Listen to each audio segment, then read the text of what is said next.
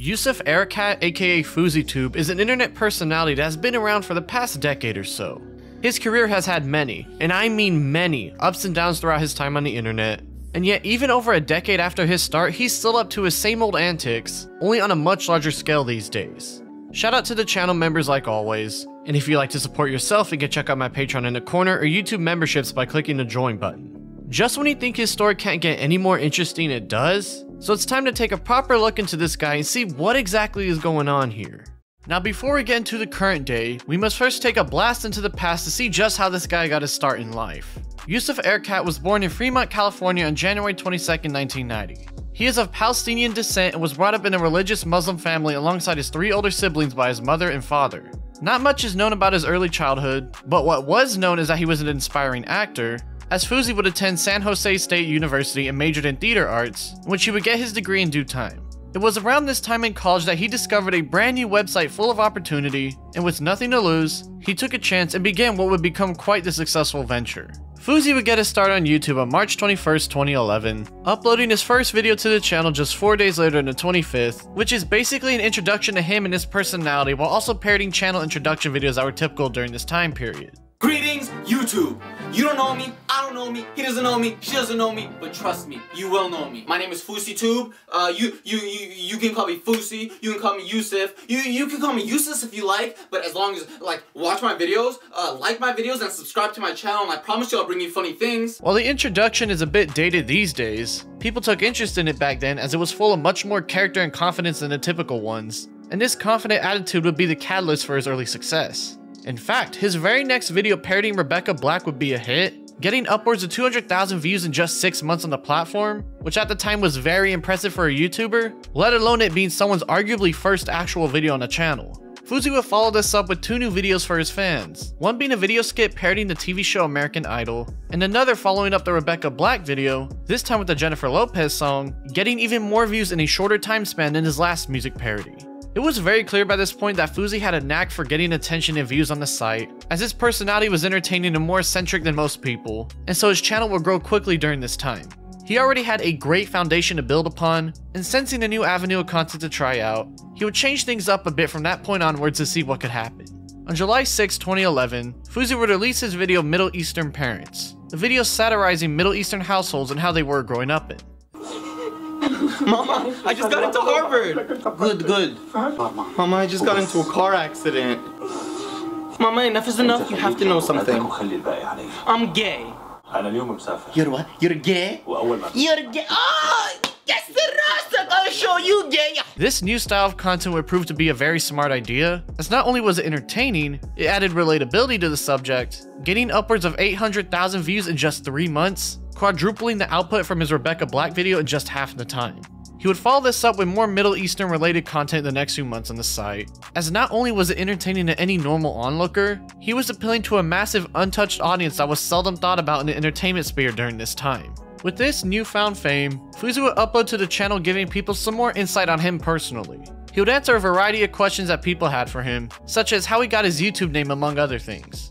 And all you do is switch the Y and the F of my name. It's like magic. It's FouseyTube, because this is my tube and you're watching me through your tube. Hi, tube. Question 2. Do you get your eyebrows done? Question 10. How do you have the gay? He had mentioned that he was still in college during this time and that his main goal with the channel was to Change the world one smile at a time, and I really do not think that is impossible. Which, while a bit corny, was still something expected to hear from a bright and young college student majoring in theater. Fousey would branch out a bit with his content, as while he was still producing Middle Eastern comedy skits for his main fanbase, he would also dip his toes into parodying figures in American pop culture, such as rapper Big Sean, actress and former TV host Ellen DeGeneres, and even Degrassi TV star turned rapper Drake. This would prove to be very successful as well, showing not only himself but everyone on YouTube that he wasn't just a one-trick pony when it came to entertaining the masses. He would continue to build off this success, releasing follow-up videos to what he has already, parodying other popular YouTube videos like the Epic Mealtime series, and even releasing a sequel to his Middle Eastern Parents video as well. Do you guys have the Lebanon? You know what? I don't work here, but I don't think they have that. They don't have that. Yes, they do. No, you guys have that. All these videos would gain him just under 35,000 subscribers by October 2011, showing that Fousey knew exactly what he was doing when it came to making content even in the early days of YouTube. That December, he would get about 20k more subscribers, and the very next month in January 2012, it would almost be double, meaning that he was finally starting to hit the big leagues. He would continue to make the usual content he was known for at the time and get plenty of views as expected, skyrocketing his fanbase to around 340,000 subscribers and 68 million total views on the channel by May 20th, 2013. It seemed that Fousey was next in line to take over the YouTube game, and in fact, it was the very next day when he decided to jump into the genre he's most known for. On May 21st, 2013, Fousey would upload his very first prank video, that being his Hold My Hand prank, in which he would go up to random strangers and, you guessed it, try to hold their hand. It's good, bro.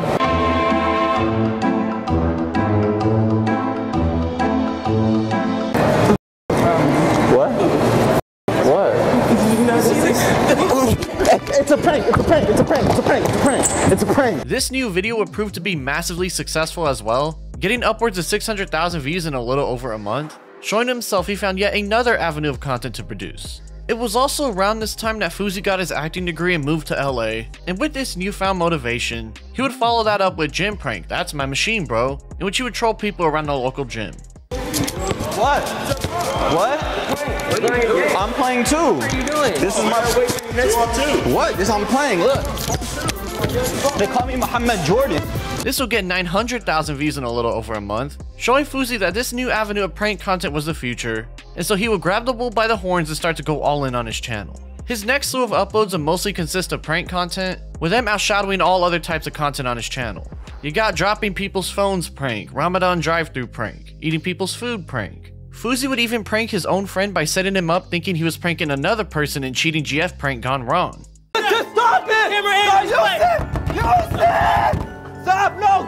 Dude, I swear it's a prank! This slew of prank videos would get him millions and millions of views, and by September 2013, he was already halfway to 1 million subscribers total on the channel. Mind you, this was just one of his channels, as he also had his personal channel Fousey Fitness where he would post his workout related content sitting at a comfortable 40k, and Fouseyville, his secondary channel where he would post daily vlogs about his life and other miscellaneous content for people to enjoy.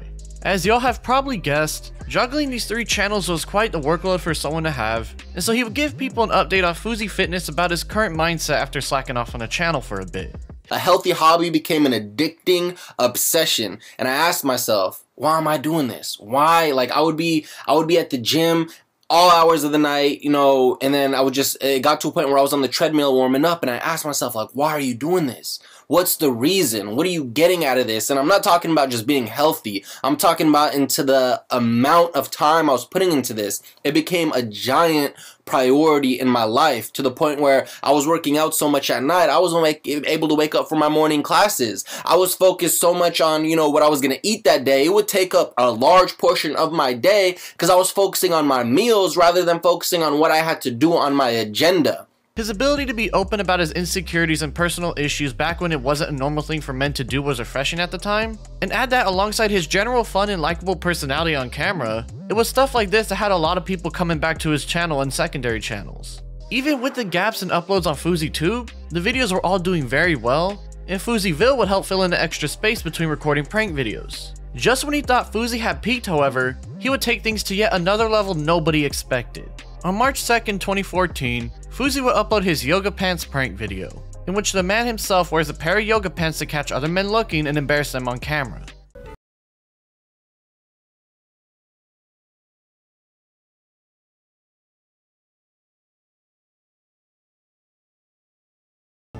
This particular prank video would skyrocket his career, getting a massive 18 million views in just 3 months after uploading.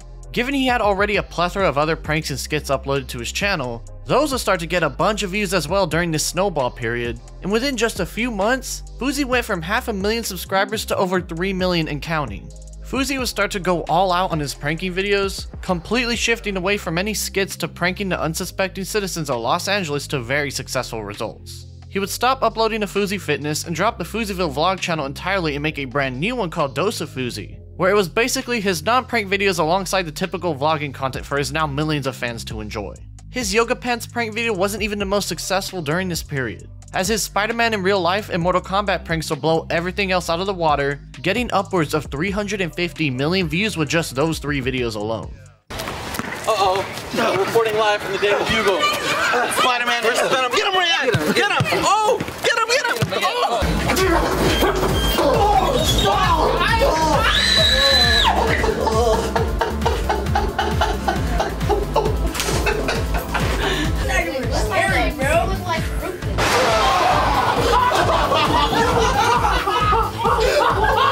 the end of 2014, Fousey went from under 1 million subscribers to just under 5 million, had a budding vlogging channel, and overall, life was looking very good for him. He was going on vacations to Brazil in his free time and showing off his brand new cars to all his vlogging subscribers, still posting his prank videos on the main channel, and overall just enjoying this massive newfound success on YouTube. Going into 2015 wasn't any different. He would keep uploading and people would keep watching on both his channels, and the money kept stacking. Not only getting himself another Rolex, but also his very own TV show pilot now that Hollywood had their eyes on him. What up everybody, welcome to FouseyTube. My name is Yusuf, aka FouseyTube, and I spent the last 4 years taking YouTube by storm. Throughout the rest of the year, he would continue posting his prank and vlog videos, and even won the Audience Choice Award for Show of the Year at the Streamies in September 2015. He would thank his fans and family, and even his old college dean who said YouTube would be the worst decision for his acting career, which as we can see by now, was far from the truth. I want to thank God. I want to thank my theater arts major dean who told me making a YouTube channel was the worst mistake I'll ever make in my acting career. I want to thank the best family on YouTube, the DOF Brubras, my mom for buying me my first camera, and I want to dedicate this award to every kid out there who has a mental illness. I have bipolar depression and I was in rehab for an addiction, and it told me to stop every day, but I kept fighting, and it told me that I was worthless, but I never gave up, and here I am accepting this award. I love you. By all means, Fousey was peaking with no end in sight. His channel was now at over 7 million subscribers. His videos are getting millions upon millions of views a month. He was not only a household name on the internet, but also slowly making his way into acting. It's needless to say he was on top of the world and then some. Things weren't looking to slow down, but it was towards the end of the year where people started to notice something was off about him. As fall 2015 rolled by, Fousey would start to talk more about his personal issues on his vlogging channel. Most notably, on November 24th, 2015, Fousey would talk about how he's been overworking himself a bit and he needs to take a real break from YouTube for the time being. I've been contemplating for a little bit now taking a tiny break from YouTube. And when I say break, I don't mean like, yo, I'm gone and I'm gonna go a couple months off or whatever. I just mean just a break for my sanity for maybe a week, maybe 2 weeks, maybe 3 weeks. This would hold true as he wouldn't come back until a month later on December 27th, uploading a whole 40-minute vlog of him hanging around with his childhood friends and family back in his hometown of Fremont. I'm meeting up with all my childhood friends. We're about to play. Why do I say it like? That's not even Ben. It's not. We're about to play football on Christmas morning. So this is my childhood, guys. This is Fremont, California. As you can see, it's a much different. Not that one. Yeah, the fight. That one.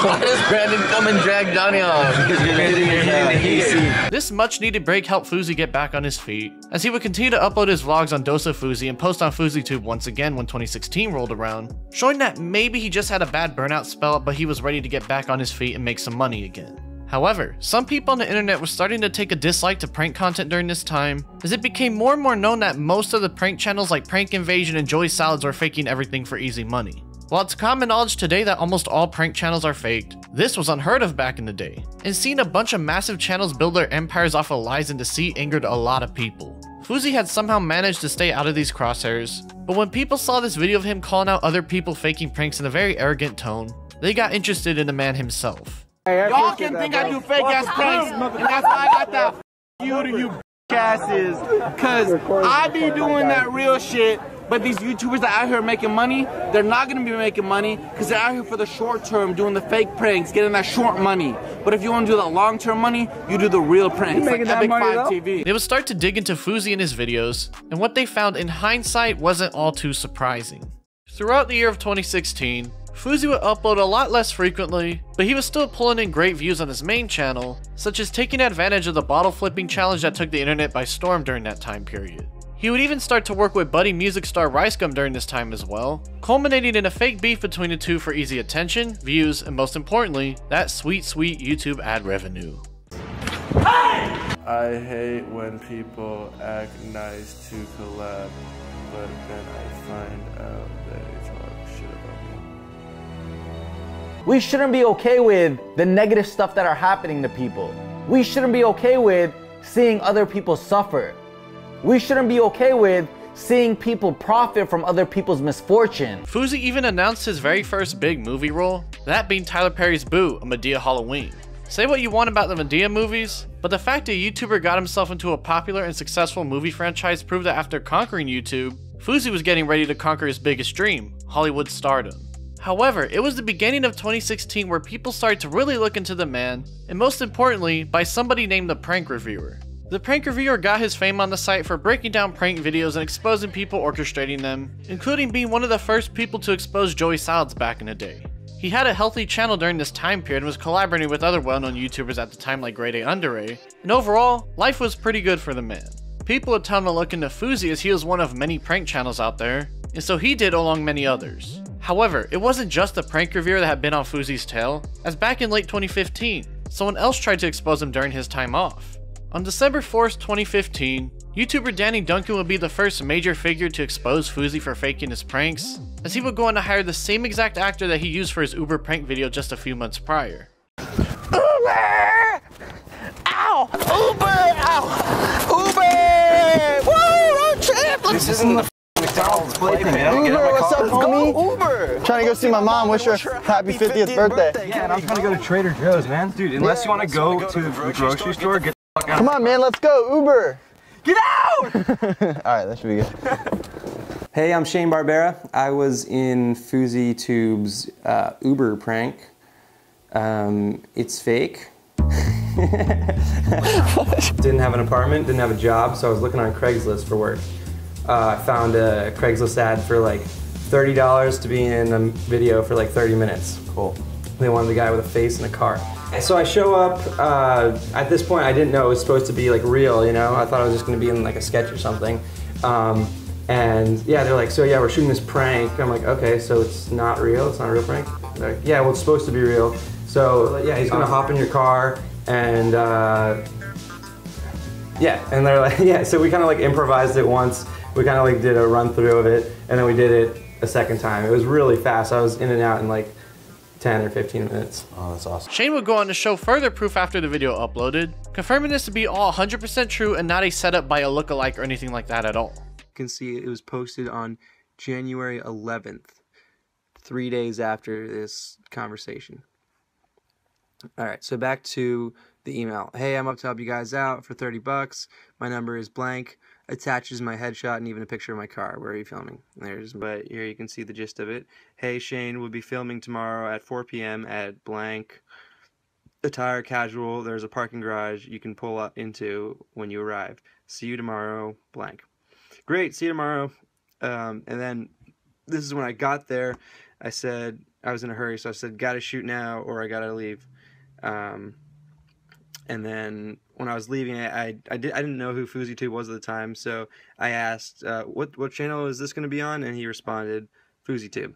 Despite solid proof and testimony of this, Danny's video would get a bunch of dislikes from Fousey fans trying to discredit everything as fake and for attention, and as of today the video's been deleted off his channel. The reason why is still unclear, but either way, with hard evidence of Fousey faking one of his pranks, the Prank Reviewer decided to take aim at the biggest YouTube prankster on the planet. The next video people take a look at was the escape prisoner prank, the one where Fousey goes around terrorizing people for laughs and money. The main thing people took note of was right when Fousey punches a fake cop. Take a close look at it and see if you notice what's wrong.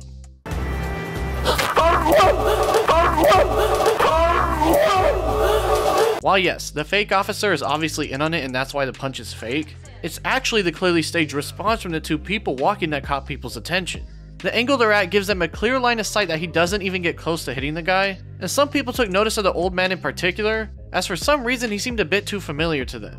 The Prank Reviewer would end up collabing with YouTuber Is It Real on January 26, 2016, and in his investigation he would find out a very strange coincidence. This video took place in Los Angeles, and the actor that comes out in that music video was in Los Angeles at that moment. If you look at the guy in the FouseyTube prank, the actor, his hair is gray and he looks a little bit more aged, and rightfully so. It's been about 2 years after he filmed that music video that he appears on this prank. it's the same guy. I mean, you can see very clearly. You can compare both of them there. The next video people would take a look at was the scary pizza delivery prank, in which one of the people's reactions just didn't seem right when watching the video again. Dude, I gave you my wallet. I didn't make any sense. Sit right here for me. Man, I don't, dude. Sit right here for me. Come on, man. Don't kill me, man. This is your tip for the night, my man. But I'm thankful. When Googling the video, you can find a link in the search results, but the upload in question has been taken down from the site. When going on a Wayback Machine, you can find a description explaining how the video went, but the video itself wasn't archived, unfortunately. Luckily, there's a clip laying around showing him admitting to being the actor in the video and that it's fake. Hi, I'm Jason. I'm an actor. I was in FouseyTube's scary pizza delivery prank video. I was paid to act in it, and it's fake. Now, it doesn't take much here to see how bad this is. Pranking videos were all the rage in the early to mid 2010s, and Fousey was leading the pack when it came to it. When others were getting exposed for faking their videos, Fousey was over here bragging about how he doesn't make fake pranks because it's short money. Yet these three pieces of evidence will come out and completely flip everything on its head. There's faking pranks, there's lying about faking pranks, and then there's arrogantly bragging and lying about how you don't do that, while actually doing exactly that yourself the entire time behind the scenes. The main issue going on here is that Fousey built his entire empire off of lies just like most pranksters on YouTube, only he was at the very top. Nobody really needs to explain why lying to people is bad, and when people found out he'd been lying early on in his pranking career, they started to question everything he posted. Add that alongside the massive fame and wealth he managed to accumulate in just these 3 short years, and the public would start to slowly shift on the man. Fousey would even make his first mention of his pranks being supposedly fake on Dose of Fousey when ranting about how Muslim pranks are stereotypical and rude in a video posted on June 14th, 2016.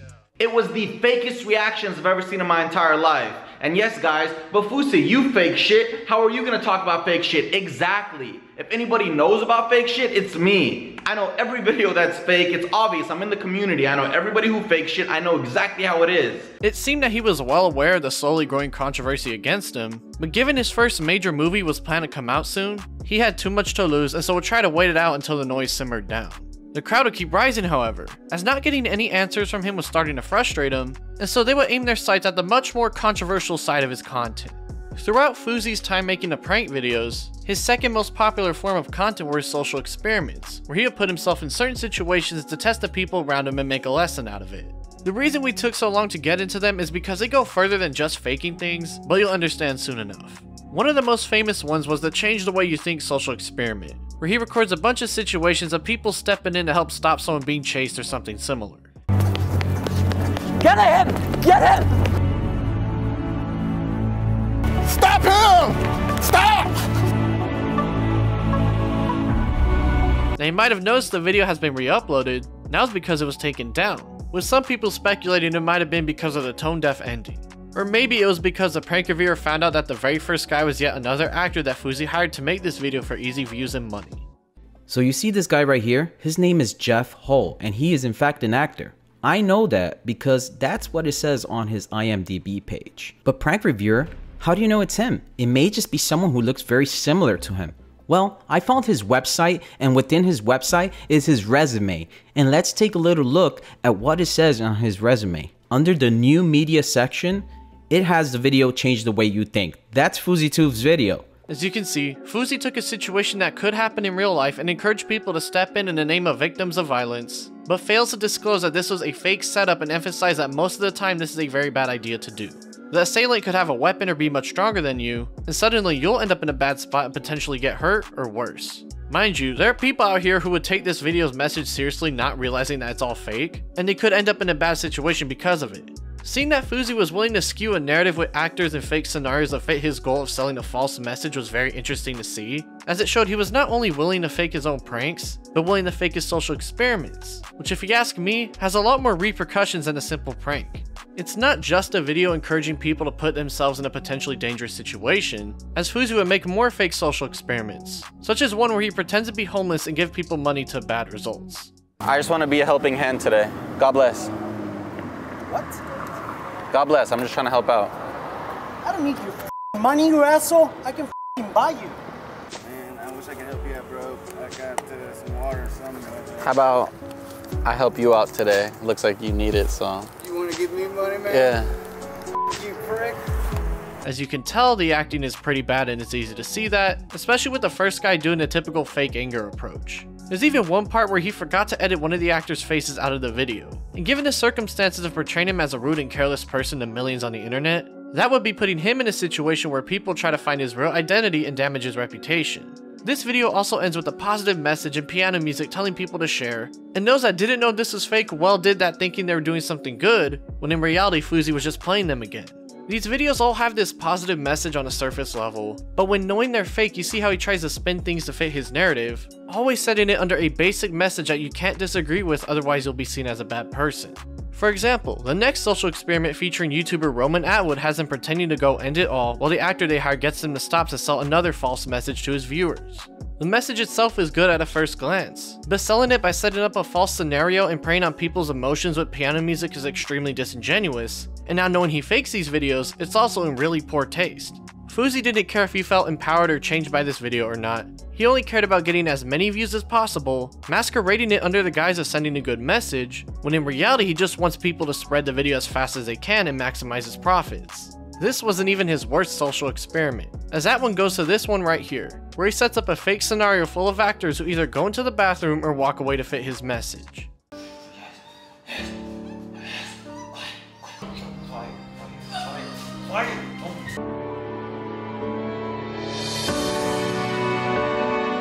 It gets worse though, as throughout the video he has a supposedly real survivor giving their message about when it happened to them. Now let's think about that real quick. If that story is fake, that means he used a fake story and fake scenarios to send a message about a serious subject matter for easy views and money, or if it's a real survivor with their real story, he's trivializing it by setting up fake scenarios and using her and her experience for easy views and money. Either option is despicable, and this was one of the prime examples of how far Fousey was willing to take it for any type of views, money, and subscribers. Not a lot of people seem to catch on to his social experiments being fake alongside most of his pranks back in the day, so breaking down a few is necessary to really understand just how far he was willing to go to make a quick buck. Fousey's main goal was money first and foremost, otherwise why would he set up all these fake pranks and fake social experiments unless he actually wants to test people out and send a message to them. He would choose situations that people can't disagree with on a surface level, otherwise they'll be labeled a bad person or just a hater, even if they know something weird was going on when watching the video. It's a really sneaky way of getting views and attention on the internet while also avoiding valid criticism, but now that people knew he was faking not only his pranks but the social experiments, they were out to expose him to anyone that would listen. We saw how Fousey and Ricegum set up a fake beef in June and July 2016. And one part of that beef included a diss track that Fousey released on June 19th, as those are the rage back in the day. The theme of the song was roasting yourself, and Fousey would drop a few lines referencing this current controversy. They say my pranks are fake, well it's time to make amends. My pranks are stupid fake, here you want 30 bucks? I go from skinny to fat like every other month. The song was clearly made to acknowledge the haters are also running with the joke. And while this normally works with smaller situations, people saw right through this and were still rallying against him as nobody likes a liar and a cheater. That video where he and Ricegum came out about faking beef would drop on July 12th, of course. But this actually wasn't the last time Fousey would acknowledge faking videos. On July 13th, the very next day, Fousey would drop a now deleted video going over everything about his pranks and other pieces of content on his channel. The archive has a bio that is atypical from his usual ones, and while it won't fully open due to the way it was archived online, we can get an idea of his current mindset and mental state when making the video. Clearly the pressure got to him and he finally cracked and decided to come out about everything as his reputation was slowly being ruined with every passing day, and the video itself is over 40 minutes long, meaning he must have a lot to say.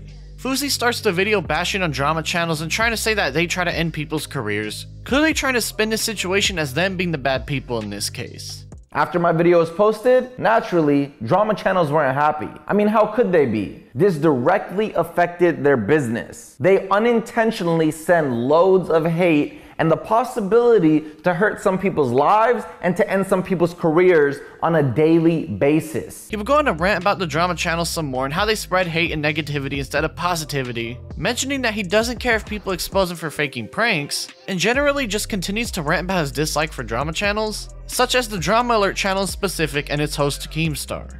I'm not mad at that. Go ahead, expose all my videos. I don't care, that doesn't affect me. What do your videos do? They use us in the title, they use us in the thumbnails, and they literally have you playing CSGO as you talk about us. So your content is curated by us. So as a person who works really hard and has grinded for 5 years to get to where I'm at, to have somebody like you use my name in your title and your thumbnail, to have you play CSGO and talk about drama that happens in my life and make money off it, I don't think that's cool. So for me to talk about him to the best family on YouTube, because I know you call them the worst family on YouTube. Greatest family on YouTube? More like the fakest family on YouTube. He would finally get into the prank stuff a little over halfway through the video, in which he says he admitted to faking pranks before and uses the self-diss track in his example of that.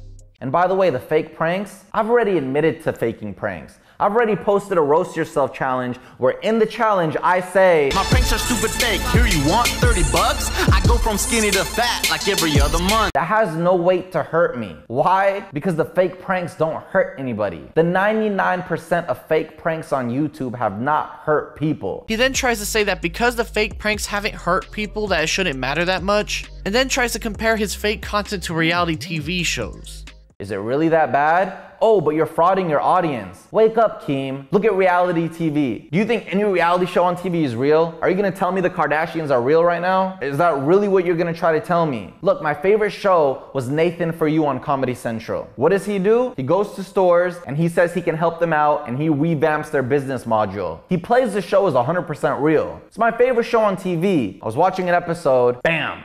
One of my actor friends appears on TV. And in the show, my actor friend was married and had a baby. I immediately knew the show was fake. Did that affect me? Was I mad? No, because that show brought me so much happiness, it didn't hurt me in the slightest. Fousey would then rant about how drama channels are the people reason view fake pranks in a bad light now, saying that he personally believes it doesn't matter, and more general ranting about his fake pranks on the channel and how it doesn't hurt people, so why should it be considered bad? It's like become the worst thing that you can possibly do. But at the end of the day, I'm smiling when I say this, I do not think it is. Now, some of my viewers might be upset by this, but I really don't. And the reason I never talk about fake pranks is not to save my own face. It's to save a lot of people that I know on YouTube. But yeah, there were times where we did doctor a reaction, and I'm admitting to that. And to any of my audience who might be hurt by that, I'm sorry. I'm sorry. I'm sorry. You can come to me in my face and tell me that I hurt you by doing that, and I'm sorry. The reason I did it? It's entertainment. I tried making you smile. I tried making you laugh. I'm not the douchebag that I portray myself out to be. I've done some crazy stuff in my pranks. I would never do that in real life. That's why whenever I got hate for a prank that I did, I laughed, because I knew that I would never do something that crazy. All magic is fake. All magic is still loved. Wrestling is fake. Wrestling is still loved. Why? Because it's entertaining and it leaves you with something. He then goes on to admit to not only faking his pranks, but also his social experiments, naming off a small handful of ones that he faked for his channel. Faking social experiments is 100% wrong. 100% wrong. Have I ever faked a reaction in a social experiment? Yes, I have. And I'm here to talk to you about it and to tell you why I did it. See, there's a difference between my experiments and a lot of the experiments on YouTube. My experiments are not trying to push an agenda. They're not trying to vilify a certain group or a certain, type of people. My experiments are trying to push a message. He then says he personally doesn't find faking his videos wrong under the guise of sending people a message, when in reality it's because he doesn't want to admit fault and instead tries to hide it behind a lie. Are there wrongs in those social experiments? Personally, I'm gonna say no. Fousey would continue to try to justify faking his social experiments under the guise of sparking a conversation and sending people a message, trying to set himself up as some sort of savior figure of sorts. So why was I doing that video? To spark that conversation, to show people why it's not okay. He would then talk about other people making fake social experiments after seeing him get successful doing it, and then go on to denounce them only now after admitting they're fake on camera because those other people ruined them entirely. But nobody put it on such a grand of a scale that I did. At the time that I did it, I told my friend who was recording for me that in 2 years, they were gonna be oversaturated on YouTube and people were gonna use the hell out of them for views. And what happened? The genre got destroyed. The reason that's bad is because you're pushing an agenda. You're making people believe a certain thing happened when it didn't. And you shouldn't do that. There's not one thing that I can't search on YouTube that hasn't been turned into a social experiment, no matter how absurd it is. And you know what? They get views. And that doesn't mean it's okay. And I will right here, sit here and say, I'm not okay with social experiments. I'm 100% against them. And that's why you will not see me do them anymore. And that's why you will see me call out anybody who does a fake social experiment now and tell everybody that it's wrong. The rest of the video is him talking about how people feel inspired and happy in watching his channel versus spreading negativity around when watching drama channels as it finally ends off. I love you so much. I appreciate you. Let's make YouTube positive again, and let's learn to love ourselves and love others. As y'all saw from the snippets, there's a lot of deflection and hypocrisy going on here. Like how Fousey says faking social experiments is wrong, but then say none of his own were. It was clear that his approach here was to constantly hinge on how his videos bring positivity to the world and drama channels don't. But it was obvious he was actually mad because big channels were reporting on him faking his content and it was spreading around like wildfire. Maybe that's why the video has been deleted off of YouTube since then, but who knows at this point because this dude has deleted a lot of content in general, as you've noticed by now. Now after people had him admitting he was faking his pranks and social experiments and pretty much built his entire career off of lies, they would go full force against the man because despite his desperate attempts to frame his detractors as people promoting negativity, people don't really like it when someone fakes their way to the top. It also didn't help that he was filing false copyright strikes against a bunch of people like Scarce, Chaos X Silencer, and even those re-uploading the fake fight between him and Ricegum literally the very moment the stuff was going down. And as expected, Keemstar and many others would report on this news as it seemed Fousey was starting to go a bit crazy online. Keem even responded to Fousey the next day after he kept talking about him in that video we went over, and here's what he had to say. And now, because this drama is about me, I would like to share my opinion. FouseyTube. FouseyTube is the fakest piece of shit in this whole goddamn industry. He has called drama channels out for ruining careers. FouseyTube has ruined a whole genre. By this point in time, Fousey was public enemy number 1. He got exposed for faking his pranks and social experiments, then he didn't take accountability and tried to pin the blame on drama channels, and finally trying to mess with people's income by false striking those critical against him. August would roll by and people continued to trash on him some more, and it would only get worse for him from there on out. On September 22nd, YouTuber Colossal is Crazy will upload FouseyTube, an alternate reality, where he goes through a handful of his fake pranks and breaks them down piece by piece to give people a better understanding of his scummy nature in his humorous fashion. I'm just wondering if he's implemented this as part of a sponsorship deal. Fousey would respond by falsely claiming the video in question, Colossal would send a counterclaim and wait 30 days, and on the very last day, Fousey would get the video straight up taken down, basically denying Colossal a whole month's worth of money because he was butthurt about the video. Things would eventually subside by early November, but this was still a very bad look for the man. As far as his channel was doing, around this time he'll upload 2 videos featuring comedian Kevin Hart between September 28th and October 1st, which was mainly just the 2 of them hanging around as it became clear Fousey was making successful small steps in his attempts at Hollywood stardom.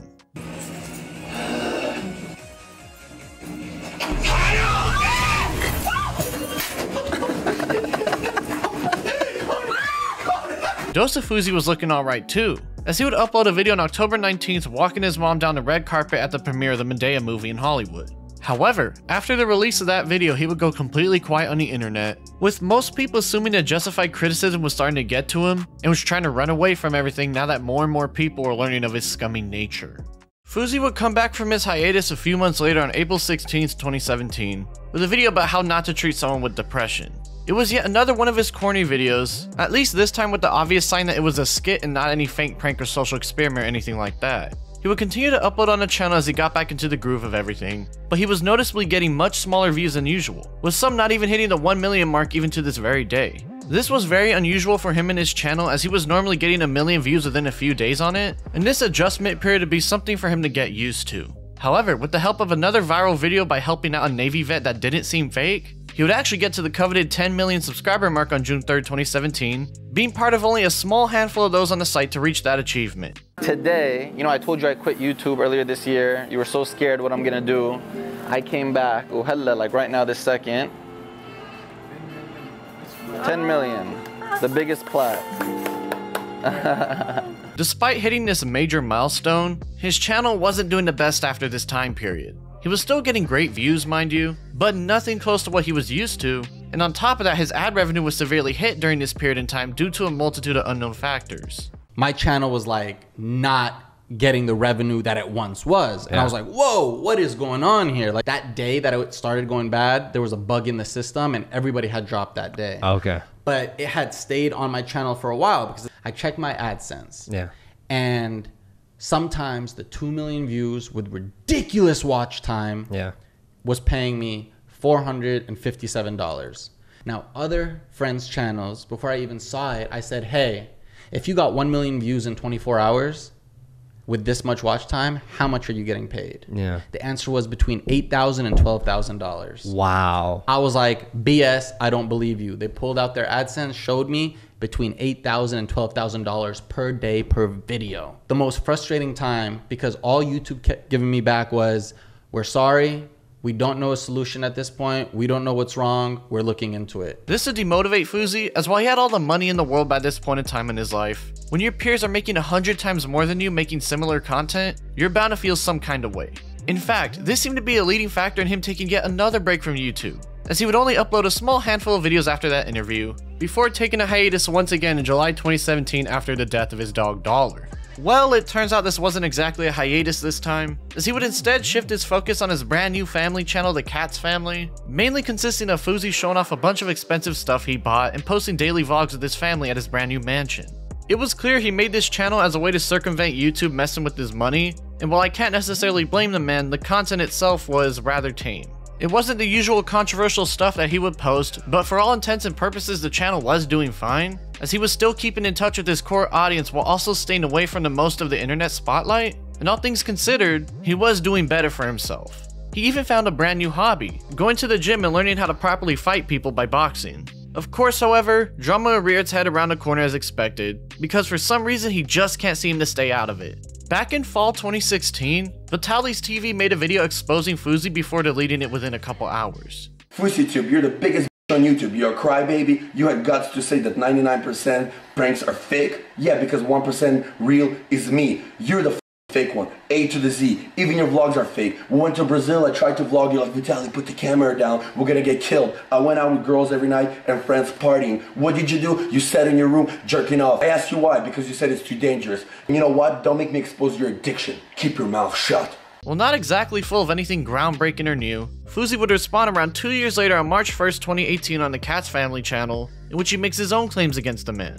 I know you probably have an appointment later to bend over your kitchen counter while your friend injects steroids up your ass. So I'm gonna make this short and sweet. Yes, I'm gonna call you out to a boxing match. But before I do that, I'm gonna let the world know why this matters so much to me. You tell everybody that I was scared of Brazil. I was scared to have you vlog. I was nervous. You didn't talk about you assaulting women in Brazil. You didn't talk about me protecting you in your career. You didn't talk about me keeping my mouth shut, being a good friend to not hurt you. Keemstar would get the two onto Drama Alert on March 4th and interview them back to back. And truth be told, nothing interesting went down other than name calling and interrupting each other. Yo, but you are literally making up, spewing shit out of your I'm making up stuff that you used to do. Did not forget. I remembered the night exactly. Yeah, the girl knocked on his door, blah, blah. I just told her she can't leave the apartment because she took my Rolex. And I was like, no. See, you just got the stories mixed up. The night of the Rolex was the orgy night. It was not the night of the first girl. You just called yourself. He says you were so hungry and thirsty for a prostitute one night. He paid you. And he's translated in Portuguese to her what to say. You took her home. That next night, you texted him and said, I owe you money, Papa. And he says till this day, he never got that money from you. Oh, yeah. Like, you brought it up. And first of all, I'd rather fake pranks than fake my religion, okay? And seem like a good Muslim that you are, that you're not. You're just a pure devil inside. You lied your whole career. You abused hookers, drugs, and alcohol, and you won't come out and say. I have to evaluate that and see if that's what I want to do. And yeah, but Fousey, you can't. Fousey, you can't back out now. Listen how I'm gonna. He's gonna have a mental breakdown. Both Fousey and Vitaly made a bunch of allegations against each other with no proof. And as the video ended, it came off as a waste of time and nothing more than bickering from two former friends that don't like each other anymore. Nothing would really come of this, though it's worth pointing out Fousey uploaded his last Cat's Family video on March 20th, 2018, just 2 weeks after this drama, with his channel being dead ever since, so who knows what went down there. 2018 was looking to be a good year for Fousey. Sure, the situation with Vitaly might have hampered the mood a bit, but his family channel was doing well for a moment, and his new boxing hobby was helping him stay active and keep his mind off the internet and those rooting on his downfall. He even entered a rehab facility just a month later in April to try and fix himself up as he was struggling a bit with his mental health issues. While nobody was expecting any kind of massive comeback for him, they were at the very least expecting him to stay out of trouble and out of the limelight for a bit longer as he enjoyed his life for a moment. Given how things have gone, however, this couldn't be further from the truth, because as we've seen already, Fousey has a knack for always ending up in a negative media spotlight in one way or another. In July 2018, Fousey started to promote this brand new event he set up called Hate Dies, Love Arrives, with plans for it to take place at the Greek Theater in Los Angeles. It was being branded as an event to spread positivity and love around, and most importantly, was completely free for the public. Fousey was spending the entirety of July posting video after video promoting it for people, tagging a bunch of celebrities on his Twitter page alongside a story about how he was manifesting the event to feature a bunch of famous people and rappers from Hollywood, tagging even more celebrities saying that the message was sent and that they'll feel it soon, basically going on about some really strange and off-kiltered stuff. He even hit up some people outside of music and general acting, such as making a video trying to convince boxing superstar Floyd Mayweather to show up. Floyd, just like you stepped in the ring and show everybody how strong you are, I'm trying to show the universe how strong I am, and I need you. I would love for you to contact me, Floyd. Let's go. The greatest of all time. Let's do it. One of the people Fousey was heavily promoting to come to this event was none other than Drake, the rapper he heavily parodied years ago. In fact, he was basically the main man he was pushing to come to the event, making post after post that heavily implied he was going to show up, and even posting a handful of rather interesting videos as well. Yo, Drake, I literally look like a crazy person right now because I'm outside of the place that you're at. Don't ask me how I found it, bruh. God put me here. I'm on God's plan right now. I'm walking in God's purpose. My stars aligned. I never thought I'd be at the place literally where Drake is right now. Where your dad is, who I know personally. I wasn't scared to send him a message to say, I want to speak to you, man. I have a message. I'm on a mission. I just need 30 seconds of your time, and I promise you'll understand. July 15th is going to change the world. I promise to have more eyes on this event than the president does on our country. And I need your energy for that to happen. Excuse me. That's how you know Drake's in LA. Hey Drake, OVO! Yo, I'm trying to look like you, dog. Is it working? Nah, I'm not, but some girls do call me Champagne Poppy. Some girls do call me Habibi. I got a girlfriend though, so it don't matter. Sorry, ladies. The king is back! Anyways, Drake, I'm trying to find you because I want to invite you to my July 15th show tomorrow, free at the Greek Theater. It's a concert to celebrate love after the World Cup. I need your energy, Drake. This is energy. Energy. Got a lot of energy. Got a lot of people trying to jam me in this energy, trying to take away from an Arab. Hey, get back in the car. Whoa. Get back in the car. Okay, sorry.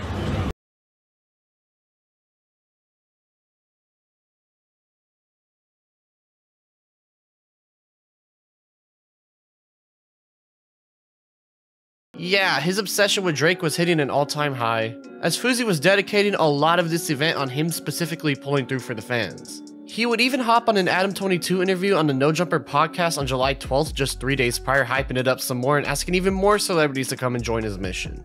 DJ Khaled, as your Palestinian brother, your Arab brother, I need you to DJ this event. I got all your brothers coming from New York. All of them. Hit them up. They're coming. Will Smith, we need you. Jaden Smith, we need you on stage to perform Icon. Drake, I heard you're in LA this weekend. You just dropped the Summer's Anthem. We need you. For the people. Meek Mill, we need you. He's in jail. Huh? But there's one king the city of LA needs right now, and that's LeBron James. LeBron James, I need you to get on that stage. July, like literally, look, bruh. I was literally in Australia a couple of days ago, and now I'm here giving messages to LeBron James. I would look like an idiot if I didn't believe that he's gonna be watching this. That's the energy we gotta be on. LeBron James, you need to come July 15th. The city loves you. Put on the crown, get on that stage, and let's change the frequency. Hate, spread love, hate dies, love arrives, July 15th. A free concert for the city and the world. I love you guys, I gotta go finish this. Bro, we just changed the world, let's go. As you can probably tell, Fousey seemed a lot more unhinged than usual, as while he was known for being an eccentric person in general, this was getting to levels nobody had seen before. Constantly tagging celebrities on Twitter, talking about this message and this manifestation of a successful event, worshipping and basically stalking Drake this past week, it was safe to say something was afoot here.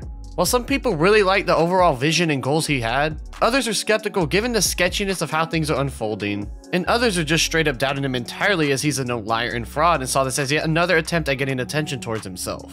One of those people included Keemstar, as he was carefully watching everything unfold throughout the internet behind the scenes. Seeing this as an opportunity to document a big story on the internet, he would consult with a handful of other LA-centric YouTubers such as Dawson, FaZe Banks, and even Ricegum, Fousey's former collaborator from 2 years ago. They would talk between each other about seeing Fousey acting up on the internet and that something felt really off, before getting into a one-on-one call with him that very moment. My intention out of this, and I know this is gonna sound crazy, I want to make $100 million in my lifetime, right? In a couple of years. I want to take that $100 million, turn it into a foundation, and that money to be able to be used by people in the world in real life circumstances, whether it's, and I know this sounds crazy, I'm trying to think that big though. While Keemstar was a bit more focused on getting the finer details down with Fousey about how things are going to go down and what could go wrong, FaZe Banks was warning him about what was going on as he had been through a similar mental state like him before. A lot of the shit you're saying right now is actually shaking me the f up, because it's like crazy how similar it was to, like, I don't know if you remember, like, when I had a meltdown on, like, social media. I wasn't telling myself I was manic, but I definitely knew I was crazy. But I felt like the wave I was on was the right wave, and it felt good to me. It turned out to, like, just ultimately ruin my life for, like, a good year. And I needed that. I spent 2 weeks in a mental hospital because of the shit I was doing. Fousey would then say he was planning to drop a music video at the event, so Keemstar would obviously question what it was about as the call hangs up and everyone discusses what exactly is going on with him right now. When did you make the song? When I was in Australia. He just told me that he made a music video. Slow it down. We're not talking about someone who's all there right now, okay? He's going through a manic episode, 1 trillion %. I don't know if that's true. 1 bajillion %. This is how he's doing. This is a business thing for his. He's dropping a video about, like, hate, whatever. No, did you just hear him? The song audio would be leaked early the very next morning, and it would turn out it was a diss track aimed at Ricegum, that very person he faked drama with just 2 years ago and seemed to be on good terms with. Hey Brian, Rice ain't got no spirit, got no deeper layer. Wanna go straight up? What? Yeah, that's what this is all about apparently, this track on you. Dude, I'm confused because I thought he was hyping up a positivity stuff. Dude, he texted me saying come to the event, so I'm just confused. Why is it about me? Well, go talk to him. So why do you think he's doing a diss track on you? Because he's irrelevant, dude. That's why. Soon enough, Keemstar and his crew would head to the Greek Theater alongside the rest of Fousey's fans to see just how this event will go, and most importantly, if Drake and the multiple other artists and celebrities will show up and make this a success, or if it would fall flat on its face and embarrass Fousey on a scale never seen before. Lit like a bitch, all these bitches on my dick. Wanna fuck me and they think, and get known with the shit. So you know about the hit, too legit to quit. Hey, 1, 2, Poppy. 1, 2, 3. Wanna fuck me and they think, and get known with the shit. So you know about the hit. The event was looking to be extremely empty while interesting, albeit in the wrong way, especially after hyping it up so much and being free for anybody to come by and hang around. This was way more dead than people were expecting, and while it was still the afternoon and hot outside given it was in the middle of summer, the massive rows of empty seats was not something people expected when entering. It doesn't take a rocket scientist to figure out something was going wrong here right from the get-go, but at least it wasn't completely dead, so things weren't a complete failure just yet. Keemstar and his crew would end up getting there and chatting with a few people outside the venue about what was going on for a minute and their opinions and such, and then would head into the VIP section with a bunch of other influencers who had made their way to the event. While chatting with a couple people in the VIP lounge, they all had their own opinion when hanging around that gave a little context as to why things seemed off right from the start. For the first performance, it was supposed to start at 6, but then because people were allowed to come in at 4:30, he wanted to get smaller acts in there now. But okay. Yeah, like but the audience. Like right now, it seems like there's. They need to show this side. There's a lot of open chairs. Yeah. Legitimately. Yeah, there's about 10% of the stadium is filled, if that, right now. This made a lot of sense. As an event starting earlier than planned and seeming empty as normal as most people aren't there yet, so while it wasn't the best look so far, it added some clarity and gave people an understandable reason as to why things look so bad.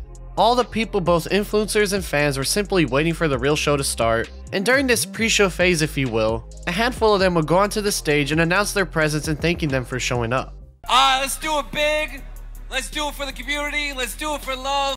Came back into our lives and just said, yo, I want to be friends with you guys, and I want to throw this crazy ass event on July 15th, and I don't give a f.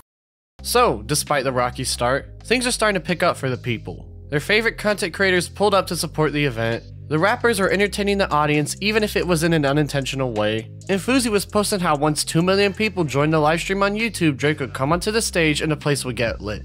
He was even telling people that if the seats weren't full by showtime that he would give every single person who replied to this tweet with a message $1,000. All things considered, everything was heading in the right direction, and it would only be a couple more hours until Drake. They lost power. Guys, there's a power outage in the whole entire ministry. I don't know. These lights are still on though. Oh yeah, no, we're good. I don't know what's going on. This is really creepy. All the power just went out in the whole building. Everyone's being evacuated. To the parking lot just past the box office. Keep moving down the road. You need to clear the road. Keep moving down the road. That was a bomb threat. It had to have been a bomb threat. That's why they evacuated. You were right. Yeah, it had to have been. If it ends this way, it can't end in a failure because it's not their failure, it's the bomb threat. Yep, someone called in a bomb threat as the party started to ramp up, and now a bunch of people were wandering about the parking lot trying to figure out what was going on and what to do next. The event was ruined both for those in attendance and those watching it online in the live stream. Drake wasn't able to perform, and most importantly, Fousey was nowhere to be seen during all this. People would wander about figuring out what to do next, with Keemstar even calling the man to find him and figure out what the next move is. We're in the back parking lot. Soon people would walk around the entire Greek theater premises to figure out exactly where Fousey was, and they would soon find themselves upon a very interesting sight in front of them. I don't know, but like as far as this goes, I hope we see Fousey right now. Oh, he's right there. The YouTuber himself is actually on top of a car, and he's been talking to a bunch of his fans down here. It's not a mistake. It was supposed to happen. Fousey was now ranting on top of his car about how the event was supposed to go, promising his Uber driver $50K and a brand new car for driving him around the city to the parking lot, and kinda just ranting onto the crowd below him. Keemstar would start asking questions about what was going on, and as time progressed, Fousey would get more and more unhinged, even stating he was off his medication, with people starting to realize that he might not be all there mentally and something was seriously wrong with the man. What was up with the Ricegum diss track? Off service. I wanted to get to it, King. I'll have to explain it to you another time. You're not gonna do it now? I am, if you're gonna stay here. We're staying. And if my song came out at midnight, people were gonna think that it was a diss track towards Ricegum and not understand the intention behind it, and it was gonna blow the whole event over. But it was a diss track on Ricegum. There's a reason for it, and I'm gonna get to it. Okay. Dude, the song is a straight up diss track. Like, you're saying that, Have like... you ever heard of irony? KSI, dead, you acting strong. Oh, you warned me not to let them use me. Tyler Perry put me in his movie. Given that he never answered Keemstar's question, he would again ask what was the point of dissing Ricegum, and that's when the real stuff starts to go down. I invested all my money into this event, and I did it for free. You're making a documentary on it so you can post it after the fact. So if it flops, you can have the hot news on how Fousey f***ed up and he should kill himself. Or if it's a success. I become a good person. But why are you gonna profit on me being a good person? You're giving me attention because it's gonna put money in your pocket, honey. You're still talking about the little things. You're heating up your breakfast when I'm heating up my dinner. I have bipolar and depression. That what you put into my head made me want to kill myself! After this meltdown, Fousey would try to unsuccessfully explain how he met Drake, and then it would turn out that Drake never actually planned to attend the event at all, meaning that Fousey was lying to everyone when hyping it up. Things would eventually end with the police rolling in, and later that night they would officially get confirmation for why things went so south. Hate Dies, Love Arrives was a failure on a scale never seen before. From its very inception being only a week earlier, Fousey using every relevant celebrity's name to hype it up on Twitter, it was set up to be one of the greatest feats a YouTuber could ever achieve. People were hyped for the event, but what they instead got was a virtually empty venue with low-tier music artists, a bomb threat forcing everyone to evacuate, and rather than being an event on a scale never seen before, they got a meltdown on a scale never seen before. Keemstar was in the midst of documenting all this on his channel and would upload the footage in parts, with the first two containing the epic build-up and utter failure. However, we still had the aftermath to look forward to, because now that the event failed and Fousey was clearly not all there mentally, people wanted to see what else they could get out from this guy. Soon after this giant disaster, Fousey would show up on the No Jumper podcast again just 2 days later on July 17th. However, this was unplanned, as the podcast was originally going to be between Adam and Shane Dawson talking about whatever was going on during that time, including the aforementioned event that Fousey ran. They would start to talk about him and speculate on his intentions and goals and whatnot like pretty much everyone else was during this time, only for the man of the hour to show up in the middle of their recording. I just want to watch. Shane, first of all, I love you. When I reached out to you, it was with good intentions, because I knew if there was somebody who was going to tell a real story, it was you. He would go on to say that Ticketmaster wanted to help him do another event due to the bomb threat ruining the night, and tell Shane that he appreciates the way he goes about making his more serious content, noticeably a lot more calm than he was a few nights before, albeit a still tad bit crazy sounding. All the stuff I've been wearing where kids look at, oh my God, he has Supreme, he has Gucci. I looked at a guy dead in the eye before things got crazy and told him I was going to give him this Rolex off my wrist.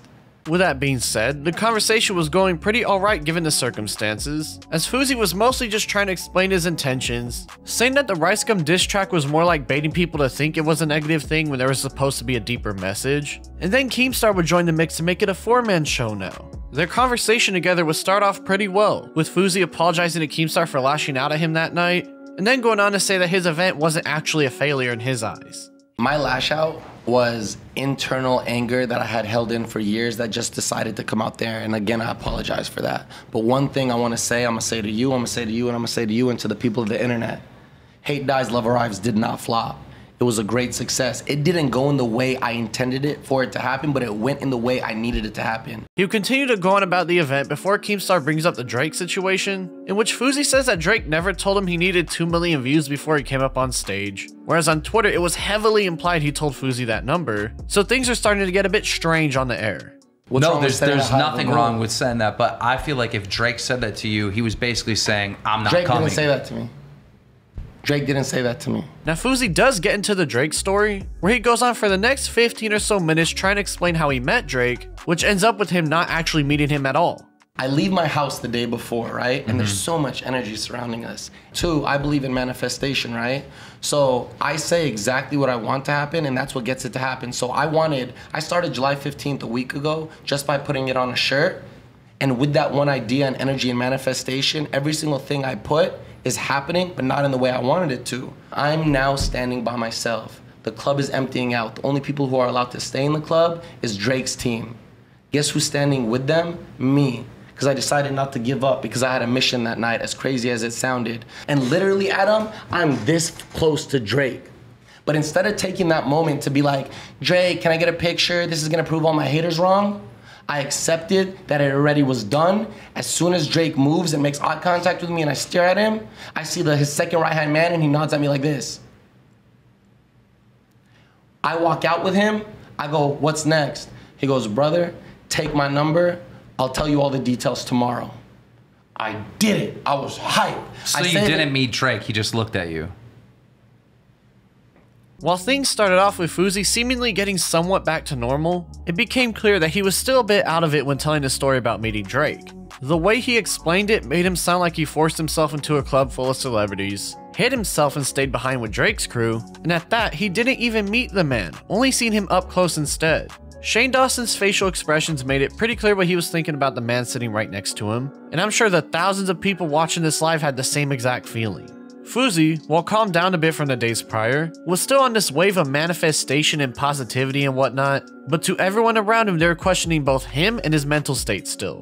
Keemstar and Fousey would talk about the diss track and intentions for a good minute, the whole squad would pitch in, and then Shane would say his piece as he dipped out due to having other stuff scheduled that day. Fousey would go on to say that he hired the Uber guy seen at the parking lot to be his own personal driver, clarified that the event had no financial incentive whatsoever and it was just for the people, and continued to kind of just ramble on about manifestation some more. Keem would eventually leave after getting the answers to the questions he had, and the podcast seemed to be winding down by this point. That is, until influencers Sam Pepper and Ice Poseidon joined in, and let's just say that Fousey still had some more to talk about. Sam would go on to tell Fousey he felt disrespected because he was making tweets that implied he might have been the reason the event went bad, and then gets into a story about how Fousey's men were lying about him at the event and they got him arrested for the bomb threat for no reason. Fousey would start to tell him that all he does is live his life through drama and that his negative energy is the reason that all this happened to him, as the two of them start to go back and forth with each other.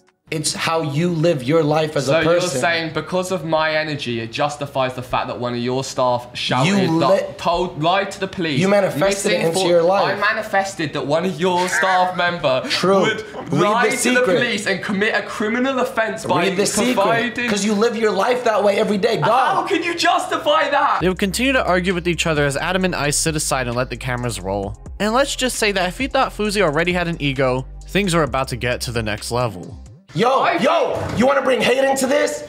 Since you fell off of YouTube, how many movies have I been in?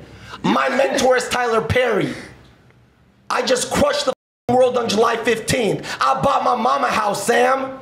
I bought myself a house. I bought myself a Ferrari. I bought myself a Range Rover. I've donated over $100,000 every single year to charity. What have you done to call me a meme? You surround yourself with yes men. And that's why I'm a leader and a champion, dog. That's why I'm gonna become a world famous motivational speaker. You have money and you give people money and they say yes, Fousey. Yeah, because I help people. I'm worried for you. Okay. And I'm worried for you, and that's how I told you what I felt about you. To me. And I still love you, and I can stare at you and say I love you. And the reason I'm doing this is because I want you to change. Bro, you stop being a walking L. You stop being a meme. Start doing shit for your life. It wasn't about hate. Why would you not want to just have your say and everyone in the world know, yes, FouseyTube's because I'm a real man and I don't need yes men on the internet to tell me who the f I am, you little bitch. This isn't WWE, guy. Put the mic down. I don't agree with anything you do, anything you stand by, how you live your life. We are not the same. I'm a champion. No. You're beta. I'm an alpha.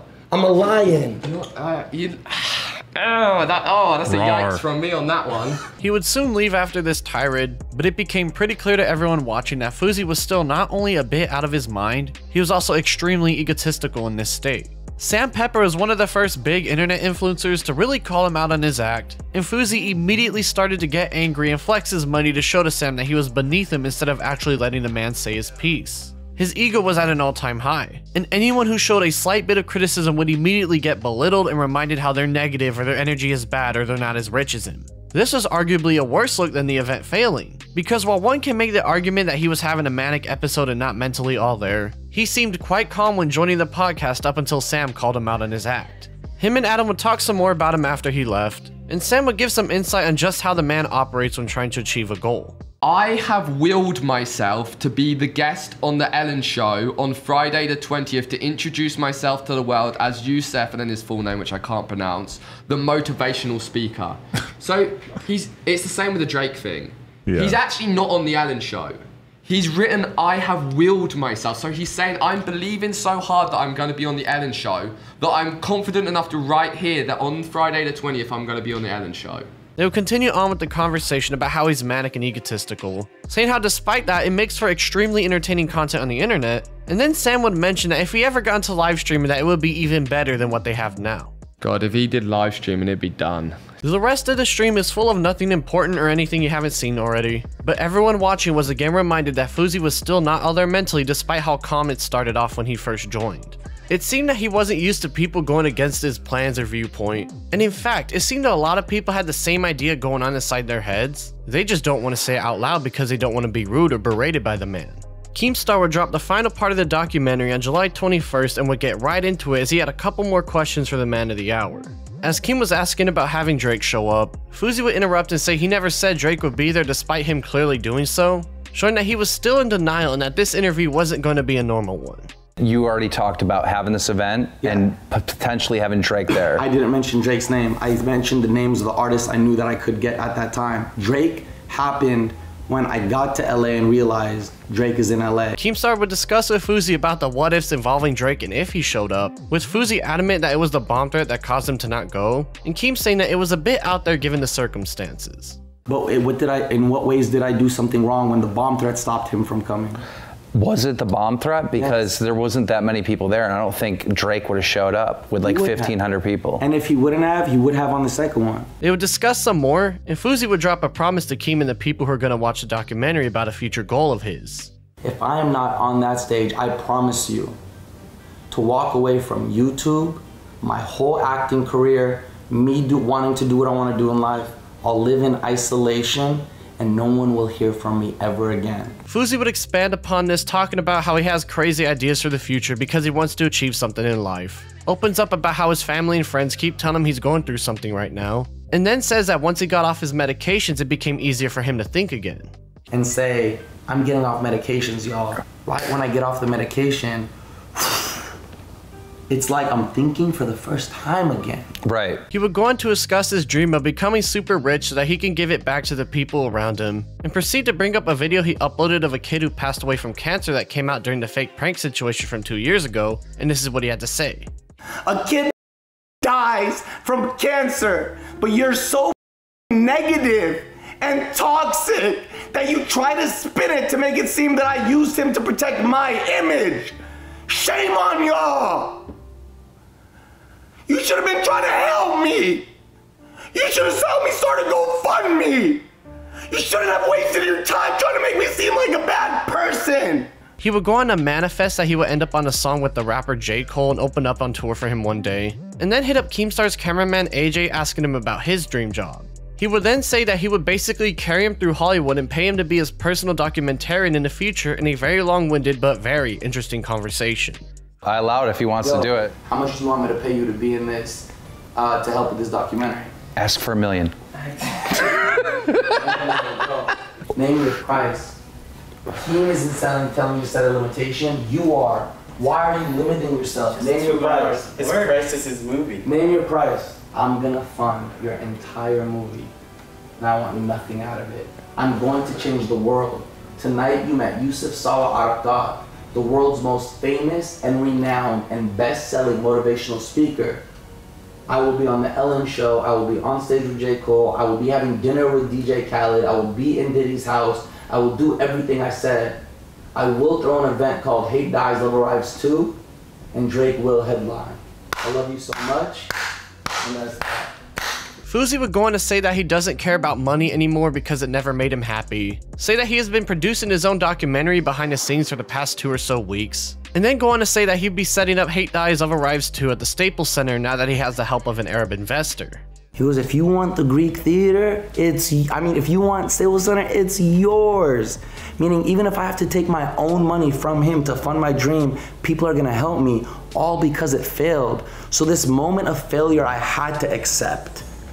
I told my crew, everyone's gonna call me crazy until I do it, because I've already done it. Hate Dies, Love Arrives 2 at the Staples Center. The documentary will end off with Keem and his crew hanging out with Show Luciano as he rapped his hit single and they all partied together. The final part of the documentary had a lot of similar notes to the No Jumper podcast, albeit a lot more concise with proper editing and whatnot. It had already been 6 days since the failure of the event, and Fousey was still trying to convince himself it was a success somehow.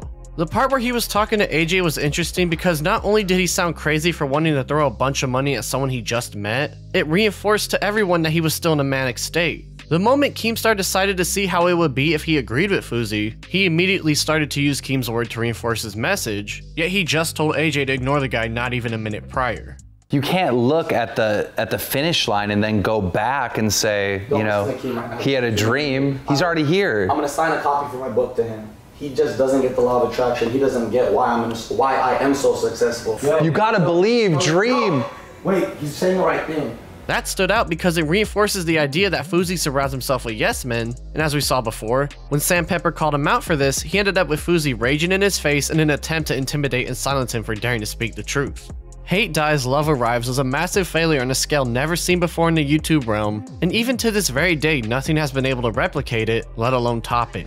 Everything surrounding it from its very inception to eventual downfall was entertaining, but not in the way that Fousey wanted, as instead of people enjoying the musical acts or being around him, they were more interested in seeing the continual downfall of his mental state. While one can argue a lot of people were taking advantage of a clearly sick man during this time period, it did make for great content, as people are still talking about it even over 5 years later. If Manic Fousey were to hear that today, I'm willing to bet he would still say the event was a success because it got people talking, so hey, maybe he was onto something after all. Fousey would go somewhat quiet for a bit after Hate Dies, Love Arrives, posting a couple images on Instagram at a fan meetup in early August for example. He wasn't uploading on any of his channels at this time either. However, that would change on September 15th as his girlfriend at the time would upload a video relaying a message he told her to read, which was that he was going to handpick certain videos to promote on his 10 million subscriber YouTube channel. Some of you would send your music, some would send your incredible edits, some would express their interest in becoming an actor or actress, and some just needed someone to talk to. And for that reason, FouseyTube is being handed to each and every single one of you. All you had to do is submit your information in a little form on his website and wait to be chosen, making it super easy for the people to join. His next upload after that announcement would be one of the people he chose named Obey My Humor, which was a simple little skit on how to sneak into a college party. He was pretty happy being the first person chosen on Fousey's channel, as he uploaded a thank you video on his own channel for the help in hitting the 4K subscriber mark, so it seemed like Fousey was doing a good thing for the people, right? Well, it turns out there was a catch for those wanting their video on his channel, as any and all ad revenue made off of it would go straight to Fousey instead of the person who created the content itself. Basically, they were getting paid in exposure for their hard work while Fousey took his break from the internet and got paid for it. Suddenly, it became clear this was not only a way for him to exploit his fans for easy money, it was to keep his channel afloat now that he was taking a serious break for an indefinite amount of time, all while hiding it under the guise of being such a good person and giving back to his fan base. Interestingly enough, one of the first fan videos uploaded on the channel featured the Uber driver he bought the car for and his son, with them showing it off as they thank him for what he did. Fousey, so thank you so much, Fousey. I'm happy right now, so thank you. Like it? Fresh, clean? Oh yeah. See, it's black on black. My dad is pretty much old school. Didn't get the car wrapped. He likes to be silent. While this is nice at a first glance, given Fousey has this constant habit of offering people gifts or money in large quantities, this came off as not only him trying to buy someone's adoration for him, but also trying to convince the public he's a good person, when in actuality that's up for debate. Mind you, he's the one who messed up the guy's car in the first place, so to use this video in such a way didn't come off genuine at all, but more so as a way to advertise his supposed generosity to his fans. He seems to like to use his money as a bartering chip whenever faced with adversity, and while it wasn't as clear back then, now knowing how he operates, it makes a lot more sense. Fousey was also away for social media by this time, and it seemed like he was going to be off for a good while by the looks of it. However, on New Year's Eve 2018, he would post a message on his Instagram admitting that he went through a massive manic episode that completely ruined his public reputation due to the way he was acting. He says that he lost everything he worked for in the past decade due to all of this, and that he has been seeking help through therapy and countless medications in order to help him get back on track, telling everyone he's grateful 2018 is finally over and that hopefully 2019 will be much better. For most of 2019, he would post every now and then on social media, though he was mainly staying away from the internet entirely for his own sake. However, on July 31st, he would appear in the Challenger Games, an event set up by YouTuber Logan Paul where influencers participated in track and field related sports. And here we go. And fast out the gate, looks like Logan, oh, we have a tumbler. As we look at that, looks like right out the block. And Fousey takes a dive there with him. He would then upload a video just 4 days later on his channel, poking fun at himself for promising to rent out the Staples Center for Hate Dies Love Arrives 2. But it's all good. I got Drake inside right now. I got J. Cole. I got Kendrick Lamar. I got Meek Mill. I got everybody in the game inside. Welcome to FouseyTube 2019.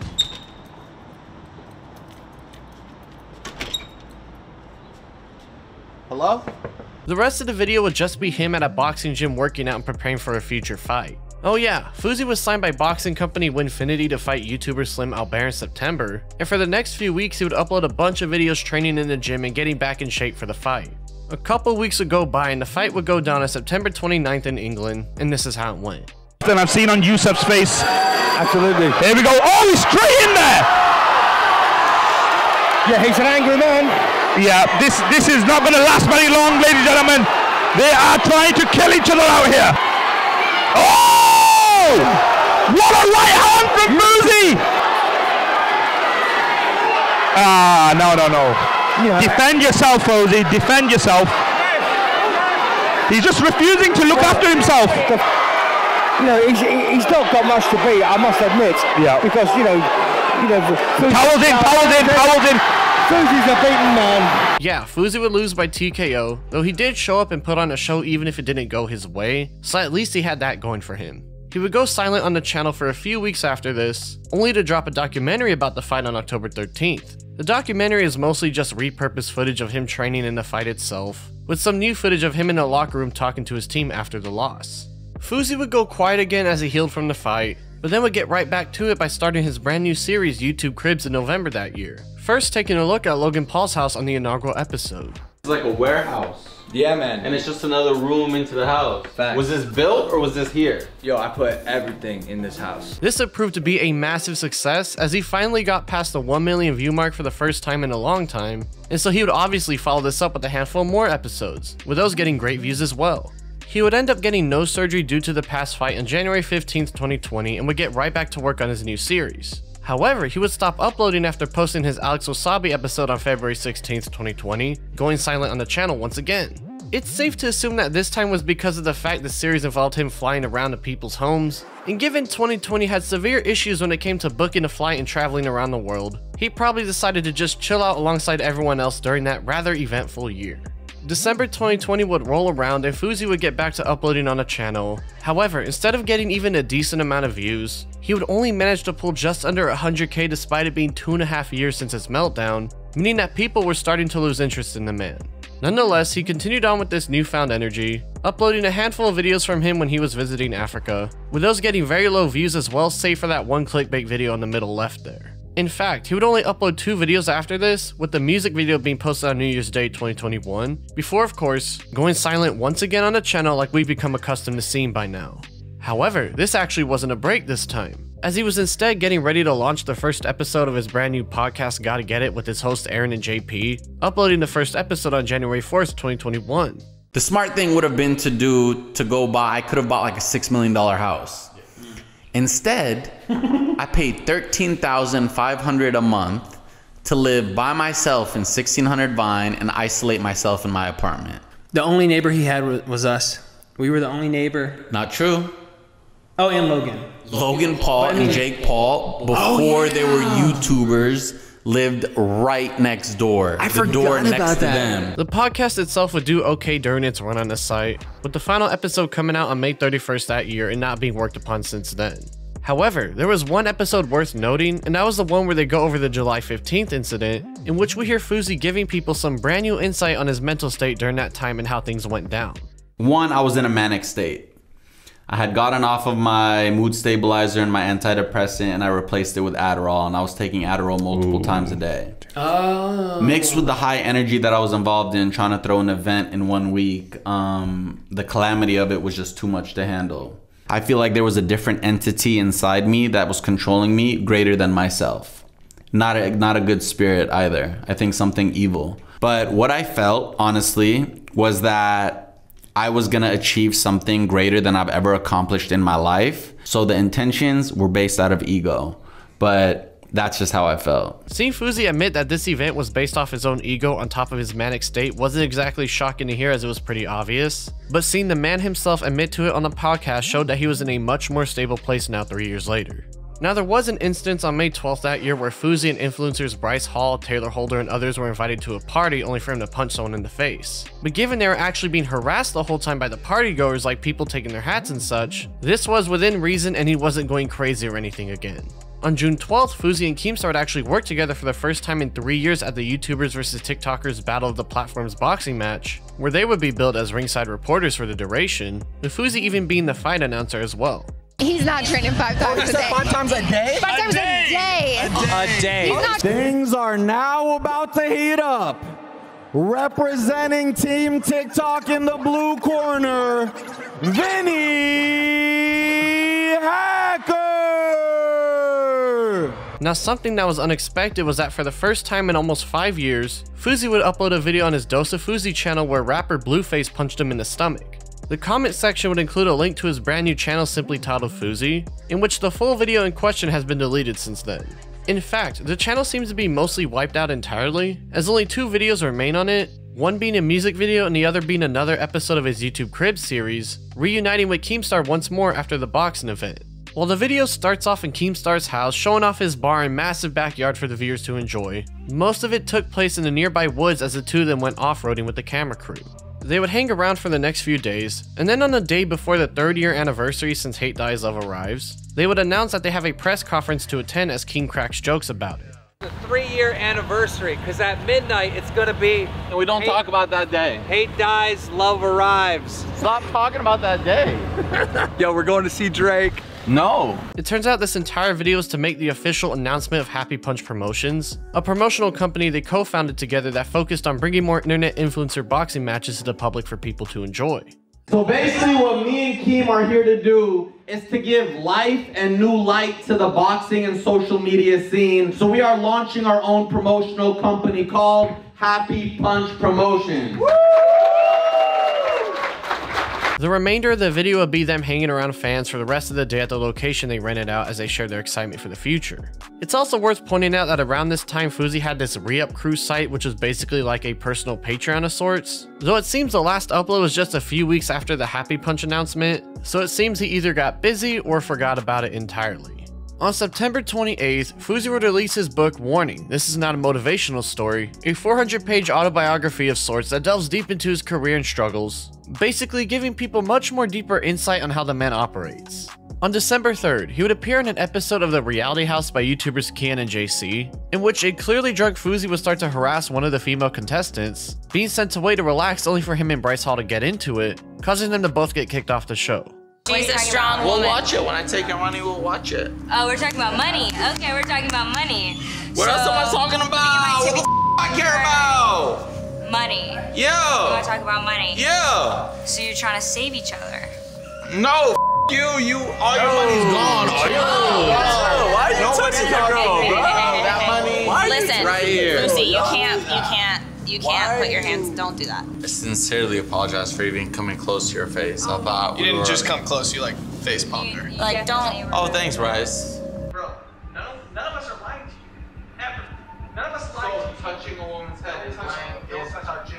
Is that what you did? I promise. I promise. Shut the f up. Shut the f up. Right? Touch me like that. Do not get involved. Good night, They would announce in the video that Fousey had alcohol issues but has since started to get help for it, so even though the situation was a bit messed up, it wasn't anything close to what he's done in the past, and he was getting help for the current issue he had going on. Fousey wouldn't be seen on YouTube for a long period of time once again, but that would change on May 13th, 2022 as he would upload a new video on Dose of Fousey announcing his comeback now that he's gotten a hold of himself again. He would upload a handful of more videos to the channel, but the views are noticeably bad, like really bad, especially for his standards. He was barely pulling around 40k on average, and given the channel has over 3 million subscribers, this was beyond a bad look for him. He would stop uploading to the channel again on May 28th, just 2 weeks into reviving it, and given he didn't seem to have any mental or physical issues going on at this time, it seemed that he might have figured out the channel just isn't worth the effort anymore. Fousey would then take his efforts to his main channel, as on June 22nd he would upload for the first time in a year and a half, reuniting with his former collaborator Roman Atwood. He was already getting back to his ways as on July 10th, he would announce that he was going to fight YouTuber Deji hosted by sports streaming company Dawson on August 27th. This time he wouldn't post any videos on his workout progress on either channel, but on August 24th he would upload another trailer to hype people up some more. The fight would go down 3 days later for the world to see, and this is how it went for him. Dobby when they spawn. That's right. Fousey hits hard. Deji coming straight ahead. Oh, big nice one, Deji. Deji putting on pressure right away. Got him again. Got him again. Oh, wow, Deji's all over him here. And Fousey's in a bit of trouble. For all he's great at running. No, he set him down with a jab.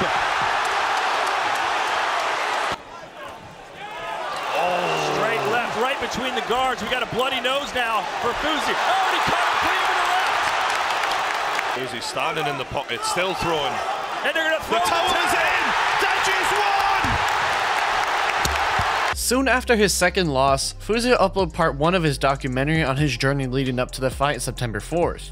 It's nothing exactly groundbreaking or stuff we haven't seen before, and while Fousey was indeed in the gym working out and such, it had this vibe that felt like the documentary was the main focus rather than the sport itself. This was a lot more apparent when part 2 was released on September 19th, as most of it was full of not very important footage, such as going out to eat with his trainers and the multiple press conferences within the week of the fight. It still had those egotistical notes going on, but given this is boxing, that kind of stuff is normal and is in fact encouraged to a certain degree, so while it felt a little off, it wasn't anything necessarily bad or out of the ordinary in that realm. Also, despite being labeled as part 2 of 3, part 3 would never be released, so whatever that entailed will most likely never be seen by the public. This 4-year breakdown since the July 15th incident was very interesting to see. It was clear that Fousey was back on his meds and possibly even more, as there were no hints of him being manic or crazy anymore. Sure, he was still a bit egotistical and his personality was still a bit grating, but he was overall doing a lot better for himself even if he was losing the boxing matches he was a part of. The main thing that came from this period was his channels were really suffering, as while he was able to somewhat revive his main FouseyTube channel with the YouTube Crib series, nothing else was pulling in the massive views he used to get. Dose of Fousey was more or less dead, and it became pretty clear that most of his fanbase moved on after the July 15th incident. Fousey also decided to keep busy during these off times by working with Keemstar and generally getting back into his favorite pastime of working out heavily, so by all means, even if a lot of people disliked him now, he was doing good for himself personally. Even though he had a scare in his Discord server in December later that year, he was overall healthy, and while his YouTube success was far gone now, his life was getting back to normal and he seemed to finally get himself around this hard point in his life. He would even start posting on Dose of Fousey again on May 18th, 2023, mainly of himself getting back in shape, showing everyone that even though he might have fallen off on the internet, he was willing to work both his career and himself back up. He would continue to upload to the channel even if his views were bad, showing that even though he fell off, he was gonna do what made him happy and content with his life. On June 17th, Fousey would upload a video titled The Honest Truth, in which he does a full workout while opening up about some very personal things about himself. I'm saying I want a family, a woman to grow with, a woman to build with, a woman to come home to, a woman to, you know, take pre-workout with, post-workout with, cook with. I want children. I'm at the age where I want that, but my personal life is at such a place where I'm so far from that. It's like, it's frustrating. And the hardest pill to swallow, especially in my case, is knowing that you had all the opportunities in the entire world to have those friends and nurture those friendships and get those relationships and meet those women. Like that past life that I've lived that the entire internet saw, I had all those chances, but I wasn't tuned to it. I wasn't aware of it. I didn't know what I had while I had it, and I mistreated it until the point where I lost it and then realized, oh man, you messed up. What's notable about this video is you can actually get a hint of him being honest, and given how he usually is, that was something that was very, very rare to see. It seemed he was finally able to accept and tell the internet and what's left of his viewers that he understands how badly he messed up throughout his time online and understands that he now has to live with it. For the first time possibly ever on the internet, it seemed that Fousey was finally becoming content with himself. It had been 5 years since he ruined his reputation and dreams of Hollywood stardom, and while he went through the motions no doubt, he found solace in his favorite pastime while also working with Keemstar in a brand new business venture and life opportunity. While he surely still has his haters, and understandably so, it was nice to see him finally find some peace in his life and keep things going steady. Well, he certainly found peace alright, but as we know by now, he was bound to lose it sooner or later, because if there's one thing we know about this man, Fousey has a knack for always ending up in a negative media spotlight in one way or another. In July 2023, Fousey would start to stream on Twitch, promising to stream his entire life 24/7 in an attempt to gain a new fanbase as quickly as he could. This would catch the attention of many people online, including Ethan Klein of the H3H3 podcast, who would invite him onto his show on July 19th to talk about his current situation and to see if he's going through another manic episode or if he's just excited about this new venture he's going on. They would talk about his blow up on YouTube and how he and all the other big prank channels at the time were fake and everything. And then when mentioning the July 15th incident, he would stand his ground and say that Drake was supposed to show up that day. We talk about July 15th on here. I'm going to stand on my 10 toes and say Drake was going to be there. Right now? Right now. Drake, you were in touch with Drake. You're still saying that. I'm still sticking to the story. I found the guy who I ran into in the club that night who gave me his verbal agreement that he would be there. He would go on to tell that insane story about how he went through the club and met a bunch of people leading up to Drake. And again goes into how he only saw Drake rather than actually meet him. Also giving some more detail on his mindset leading up to that very day. Next thing you know, Drake is walking out the club. He's walking towards me. Never looks at me, never anything. But he says goodbye to Joel Embiid right in front of me. As he leans in, his nose is like right here. My nose is right here. I don't stand it. I don't ruin the opportunity to be like, Drake, Drake. In my mind, if I text you a picture that I'm about to publicly promote and say Drake is going to be there, if he's not going to be there, you're going to tell me, stop it right now, cease and desist. What are you doing? You can't do this, da-da-da. Next thing you know, the bomb threat gets called in, and you know the rest of the story. And then obviously But Drake was never coming. I believe he was. Bro, stop. I swear to you, I personally think Drake was gonna be there. Fousey would then go on to talk about his mental health, going on to state that after the incident where Bryce Hall knocked him out, he was at a rehab center and he discovered he actually wasn't bipolar the whole time. I get sent to a rehab in Caron, Pennsylvania, and they do a 30-day intense eval with many therapists, daily, everything. And at the end, they gave me my diagnosis and they said, Yusuf, you have no signs of bipolar. You're severely depressed. You suffer from depression, but no signs of bipolar. They would continue to talk about mental health stuff, talking about each other's issues in detail for the viewers to understand, though mostly just diving into Fousey and his mindset after certain events in his life, like the Deji fight, for example. He would go on to talk about a lot of very personal stuff in semi-graphic detail revolving around his manhood and how he had issues with it growing up throughout his life, before talking about Keemstar and that despite their tumultuous past, he still believes he's a good person. But I want to say Keem treats me really good and he really cares for me. He does. Yeah, until you say something just a little bit off, and then he tries to ruin your life. I really don't think, like, even me talking about this on the podcast, I don't think he's gonna... No, I don't think so. You're not saying anything wrong about him. They will continue to talk about miscellaneous stuff we already know about and more stuff about the Bryce Hall incident. But given we know about it already, it's not the most important for us, but it was still interesting for people first learning about Fousey on that podcast. Fousey would then get into the bomb threat that happened on July 15th and speculate on who might have been the person to call it in. 2 hours before the event, I'm still in the hotel waiting. I get a call, I get a DM from Sam Pepper. Sam Pepper? Sam Pepper. And he says, yo, Fousey, everybody was talking about the event. Yo, Fousey, can I come to your event? Of course, brother, because we were beefing. Of course, brother, this event is called Hate Dies, Love Arrives. I'd love to have you. Sam Pepper's live streaming. Put 2 and 2 together. How you think maybe it was one of his audience? 100%. I think so. He would then go on to talk about his journey taking ayahuasca in the jungles of Peru, and this is what he had to say about it.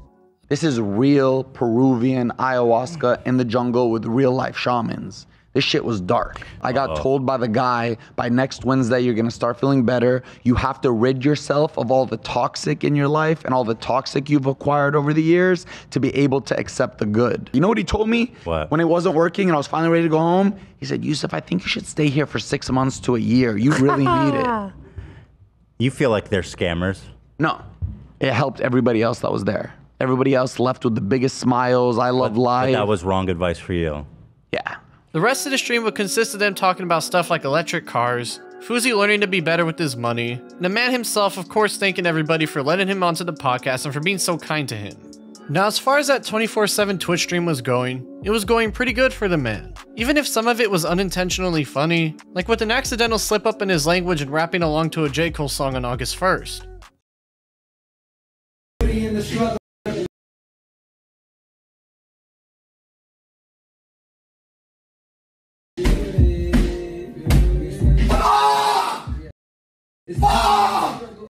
This was clearly an accident and nothing more. And ironically enough, this mistake helped get a lot more people looking at the man again. This new live streaming venture is looking to be an interesting opportunity for Fousey, as while he hadn't had any out of character outbursts just yet, he was still entertaining people in a new realm of content creation for him. He even started uploading to his main YouTube channel again that very day, and while it's obvious that his views are bad, his streaming career was his main focus now, and as we've seen so far, it was going well. Of course, you already know this wouldn't last for long, and in fact, controversy would happen rather quickly into this venture of his. On August 6th, Fousey would meet a woman at an airport and start chatting with her, in which she would clarify early on in their conversation that she wasn't sober. My chat is wondering, are you drunk at 8 a.m.? No, dude. You're sober? Yeah, well, Okay, no. Cool. What'd you drink? You know what I mean? What'd you drink? I just had a Bloody Mary. They would continue to talk with Fousey very obviously flirting with her, and even getting her to kiss him on multiple occasions as well. He would even joke about how his audience was going to cancel him for kissing her so much in a jestful tone during the initial encounter with her. They're gonna cancel me for this. I don't care though. After all this miscellaneous flirting, she would go on to tell him that she was a victim of sex trafficking back when she was younger, with Fousey responding as such after hearing her story. So I got sold into the sex trade. First of all, thank you for sharing. I appreciate you being this honest. This is a real conversation. No, it's real. It happens. My audience might not understand, but I've been there. I used to be a sex addict, so I used prostitutes for years. I used massage parlors for years, so I understand. Yeah, so I'm glad you're free from it now, though. He would offer to pay to get a tattoo of her pimp's name removed off her, and then go on to send money to her Cash App to help her out alongside that. Fousey would send out her Cash App for his fans to donate as well, and he would begin to comfort her as she started to cry due to the support she was getting after they heard about her story. They would continue to open up to each other and eventually head off camera as Fousey said he was going to buy her snacks for her trip, and for the next 10 or so minutes the stream would just be the camera pointing at the very bar they were hanging out at. However, Fousey would come back and turn the camera around, and this was the very first thing he had to say. I just joined the Mile High Club. And I know it doesn't count as the Mile High Club because I was in the airport, but I still joined it. I swear to God, I swear on everything I love. I swear on everything I love. I just joined the Mile High Club in the airport, in the men's bathroom. I swear to God, Wallah, I had to confess, I couldn't hold it for a second. I didn't go to buy her no snacks. I joined the Mile High Club. I'm sorry. I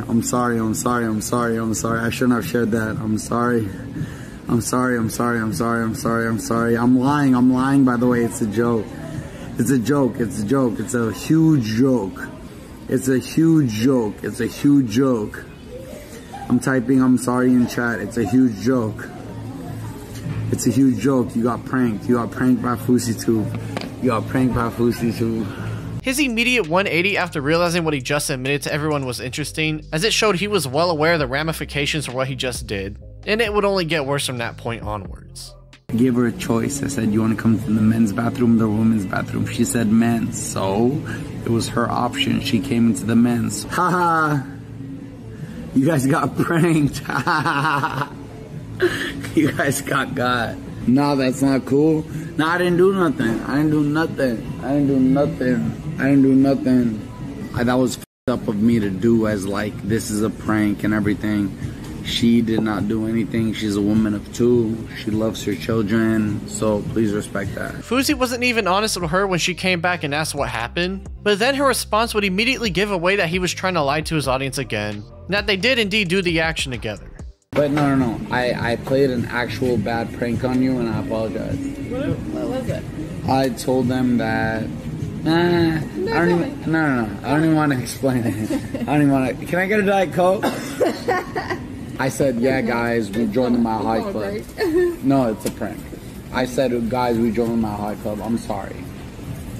We joined like that, like 200 feet, huh? 200 feet. I'll take that. Are we good? Yeah. I'm sorry. I shouldn't have done that. I'm trying. No. She would eventually leave to catch her flight, and he would start to immediately defend himself, saying he could have done much worse but did it because he's such a nice guy. I didn't try to take her, like, literally, I could have done so much with this girl. I'm not saying that to be arrogant. I'm saying that to mean her vulnerability was crossed against the wall. If I had wanted to, I could have done anything I wanted to with this girl. He would start to break down in chat, realizing just how badly he messed up, and that would eventually turn into breaking down on stream as his viewers started to turn on him. I'm not a good person. I swear to God, I fooled all of you for thinking I'm a good person. I used to go to massage.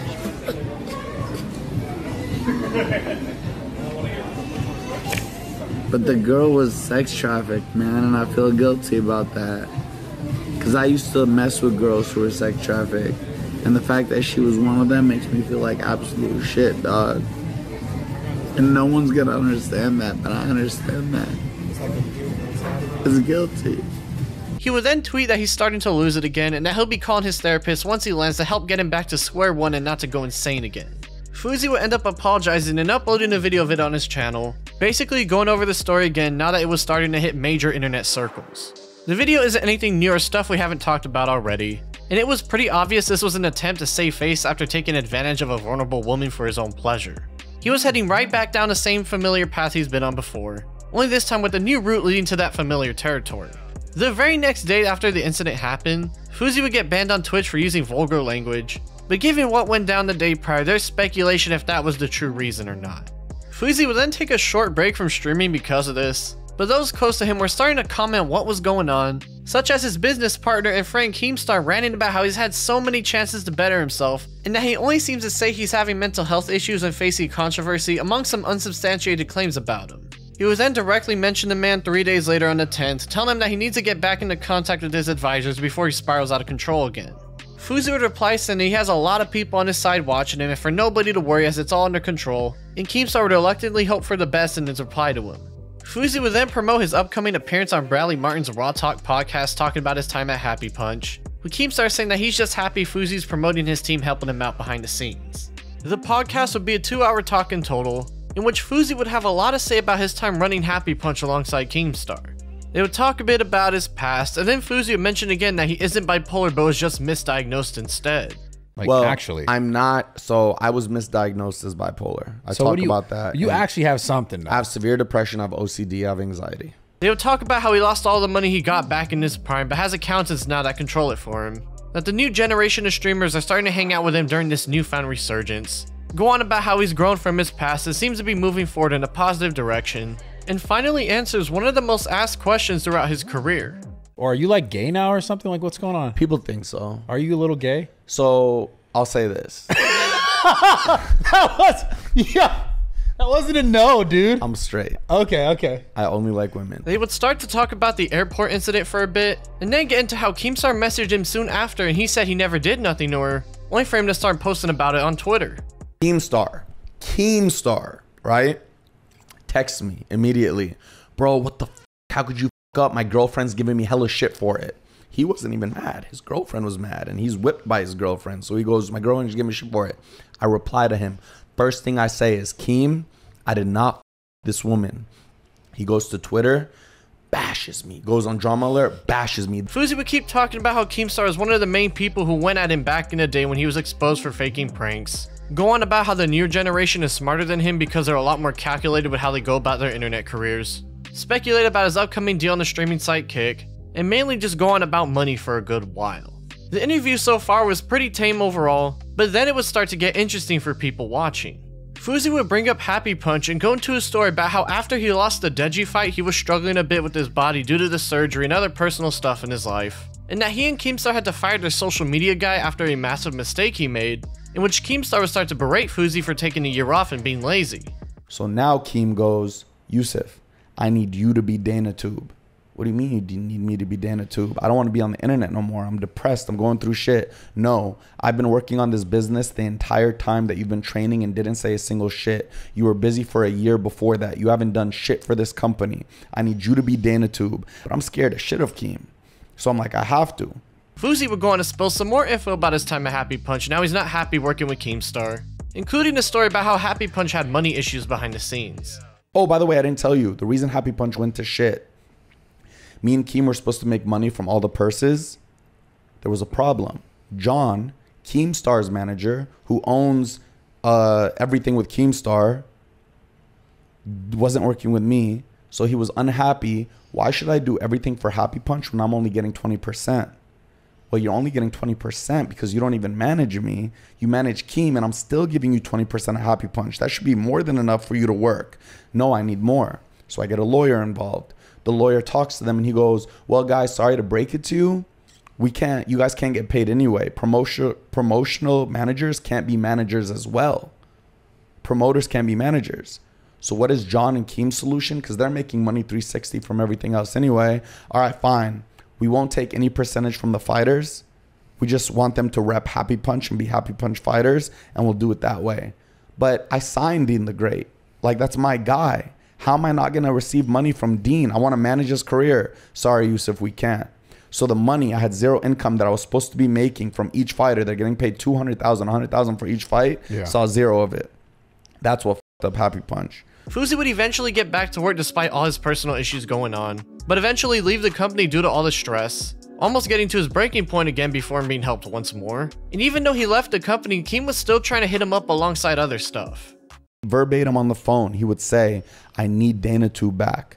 Nobody can do what you do. You're the best in the game. When he kicked me out of Happy Punch and gave me the 5%, he said, the reason I have to kick you out is because I have to invest the money we're going to make into somebody who's going to do your job. Till this day, this happened in 2022, he never hired a single person to do online content, and he only has the same person who's doing Instagram. All I asked him before I got kicked out was, Keem, just keep me as percentage owner. Let me work behind the scenes like you. Let me do these events. Let me be the person who takes care of the fighters, like Dean the Great, who looks at me as an older brother. You are as a percentage owner. But guess what he said? I already do all that behind the scenes. I don't need you. I need you to be DanaTube. So I left. He would go on to claim that Keem took his girlfriend's side when the airport incident happened and that's why he's currently unhappy with him, and the conversation would wane off from that point onwards. Fousey and his assistant and girlfriend Kitty will start to bicker between another about an incident that happened the other night, and while not the most important thing in the world, it was still an interesting situation going on, albeit on a much smaller scale. Be a man, carry your own bag here and there. That's what happened with the Tesla incident. I get that, but had you asked me, hey, Yusuf, get your bag, I would have known. I didn't know it was my responsibility, truly. I walked down before you. But carrying everything in the bag. I had all your bag. I had all his. Said, hold on, I gotta go up to. He would go on to talk about how Tristan Tate messaged him before, talk about how Jake Paul helped him in his personal life just this past year. All three of them would talk about how they wish they did some things better in the past with their current internet careers and lives in general, and things that end off with Fousey saying that he plans to start streaming on Kick once the deal is finalized. Keemstar wouldn't take lightly to what Fousey had to say about him and Happy Punch, so he would take to Twitter and talk about the airport incident and clarify his side of the story first. The reason why I texted you and I was upset is because when the thing happened with you and the girl in the airport, all right, I woke up early that morning, I call you and I say, Fousey, what's going on? I got all these messages from YouTubers that, you know, something bad's happened. What's happening? And you go, no, I'm fine. I'm playing the July 15th character. He goes, Keem, I just f***ed this girl in the bathroom. And I'm thinking, right on, good for you, man, good for you. Later in the day, I get the context of what actually took place. So I text you, yo, what is this? Even my girlfriend's mad. This is such a bad look. And you text me back, I didn't f that girl. Well, you just lied to me then. Because I called you early that morning. Did you forget?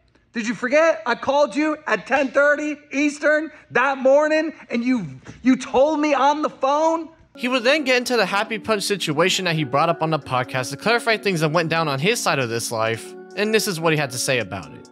The part that you left out is when you did get better, you came back, we got on the phone, we started talking again daily, we were working on, you know, I was calling you every day to get you back, and I asked you, are you upset about buying the shares in Happy Punch, all right?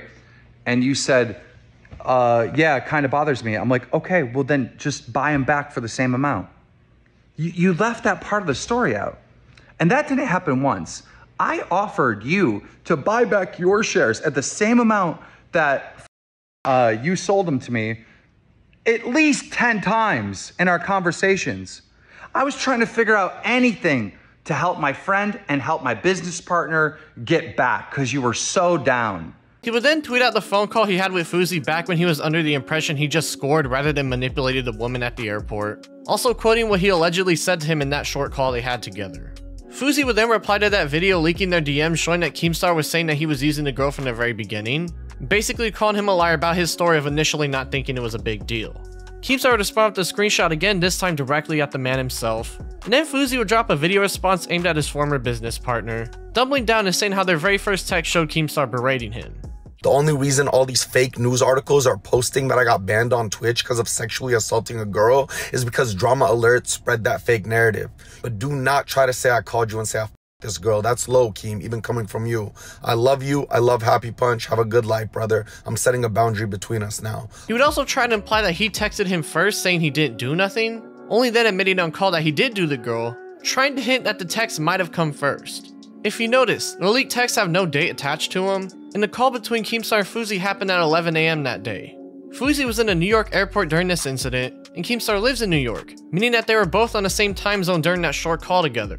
Fousey would drop a screenshot showing the exact time the messages are sent, that being at 2:12 PM while trying to imply that they took place before the 11:14 AM phone call.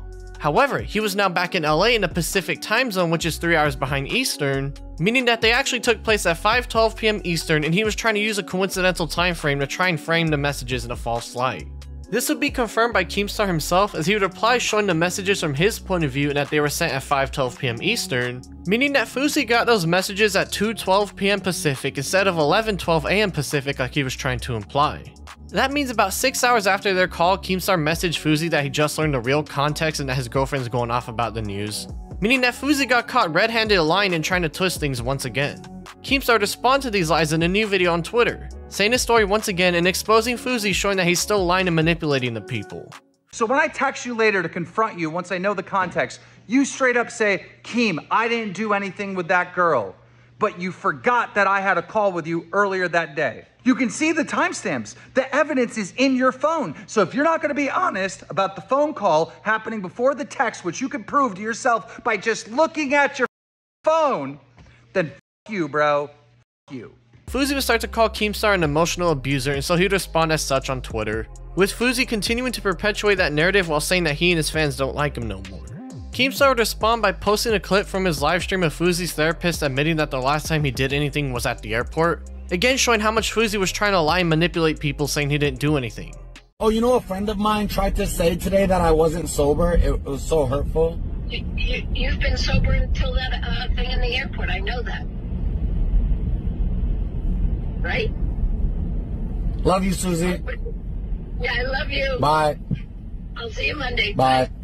Keem would then get banned from his Twitch stream entirely, with Fousey admitting it just a few minutes later on Twitter. And then he would show that Fousey also blocked him on the site and speculate that it was most likely after he posted a video of his therapist. Or it could also be because of a Twitter space they were in together where they argued with one another about their story and their personal issues for the world to see. Tell everybody I bought the house for myself. If I take accountability, own your shit, Keem. You've never apologized to me. First of all, you're bringing up so much old shit that I don't even remember. Yeah, because it's unhealed trauma, Keem. You made me want to kill myself. You're not a good person. Keemstar would go on about how Fousey never wanted to do any actual work and imply that he was using his mental health issues as an excuse for being lazy. How despite what's going on between the two of them, he's concerned for Fousey and his mental health ever since he started live streaming, and Fousey would continue to lie and say he never did anything with the woman in the airport. I swear to God on my dead grandpa and my dead dog that I am this woman. Okay, but calm down for a before Drama Alert goes and post that shit.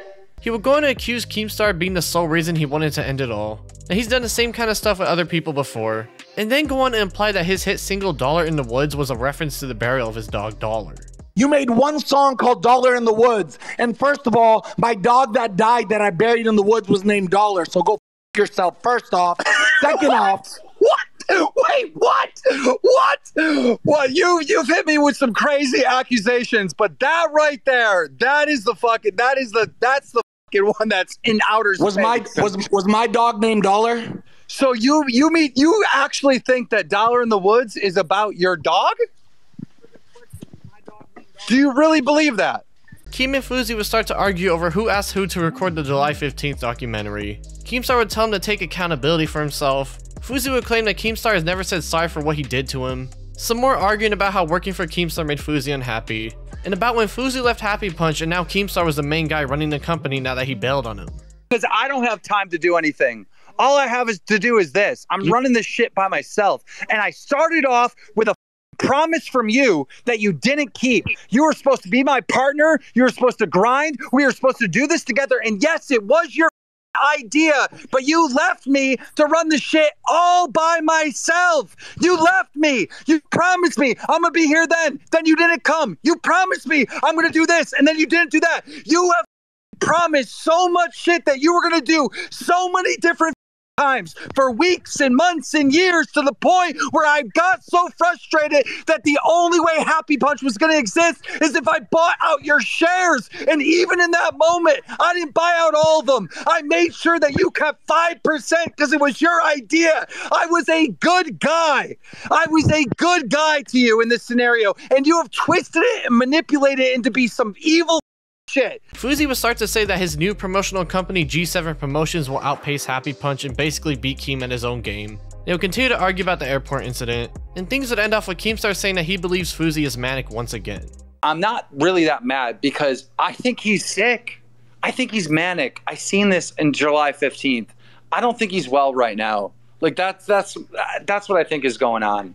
Now there was a lot of back and forth with plenty of allegations and speculation to be about, but truth be told, it's really hard to believe Fousey given he's a known liar. We saw him trying to twist Keemstar's text messages, and we saw him trying to lie about the airport incident until his therapist outed it to everybody. Everything that Fousey says is to be taken with a huge grain of salt, because he's shown throughout his entire career on the internet that he's willing to lie in order to get to the top. The next morning he would get banned on Twitch again for an unknown reason, only for Fousey to show that it was for dangerous or distracted driving under the self-destructive behavior section on Twitch's guidelines. People would search for the reason why, and it was most likely because of his realistic rendition of the hit song Stand by rapper Eminem. I'm in the car right now. I'm doing 90 on the freeway. Hey Slim, I drank a fifth of vodka. You came me to drive. So something more. And then she'll die too. Well, gotta go. I'm almost at the bridge now. Oh shit, I forgot. How am I supposed to send this shit out?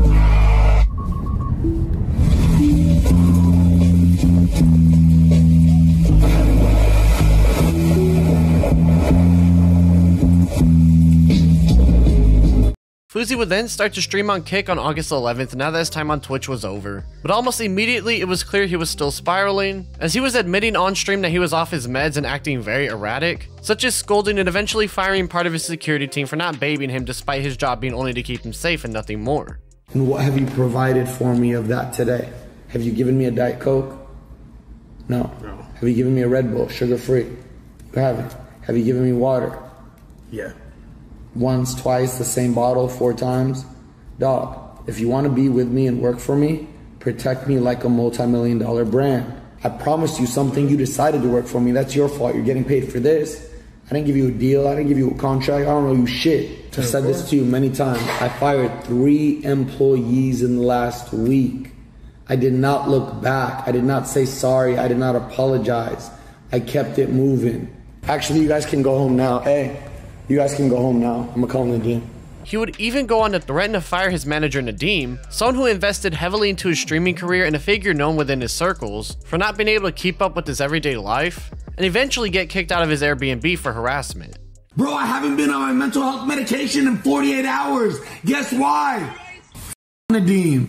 I don't know Nadeem like that. Hey, and you know what I did? Right when I fired him, I called my accountants and I said, hey, pay him back his $60,000, add $40,000 on top, wire it to him. She said, okay, Yusuf, you think I give a f about his $60,000? He believed in me. That don't mean I have to hire him and let him ruin my life because he sucks at his job. Yo, we got kicked out? Yeah, I already sent you all tell them. What was the reasoning? Because they're harassing everyone that they're watching, and they don't feel comfortable with you there. Okay. Tell them to suck my dick. Tell them to suck my dick. Am I on cameras right now? Yeah.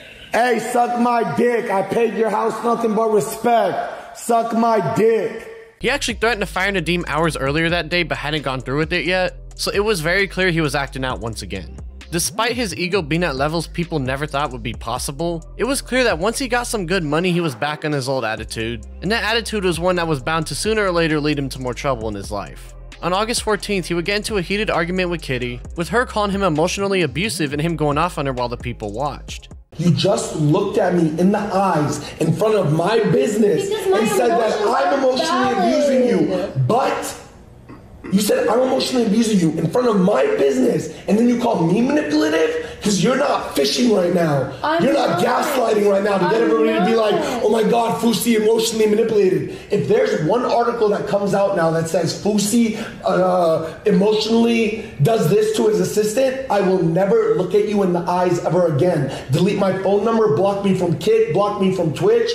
After this argument, he would then go on to mock her later on with setting up his shower that night. Yeah, guys, I was emotionally abused. He flew me to Vegas. And he was mad that I partied with Tyga and Nadia instead of him. He was mad that I didn't even hang out with him one time. He was mad that I didn't help him with shit the whole weekend. Guys, cancel him. Have fun with those views. Can't cancel me. It was clear that he was manic again, and while last time it was only the July 15th incident and that being the only day for people to hinge on, this time it was an entire 24/7 livestream showing each and every moment for the world to see. Fousey would have his moments on stream, such as acting funny around random people and running into traffic, and overall just being a very entertaining menace to those around him.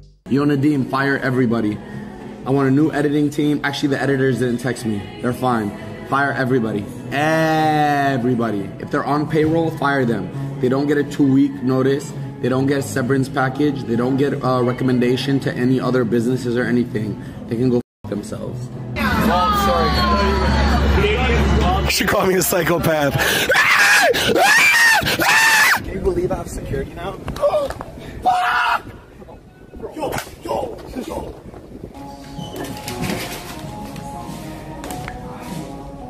He was hot as f. Yeah, he has a beard, bald. He looks like me. He has tattoos. Fuck. That's a man.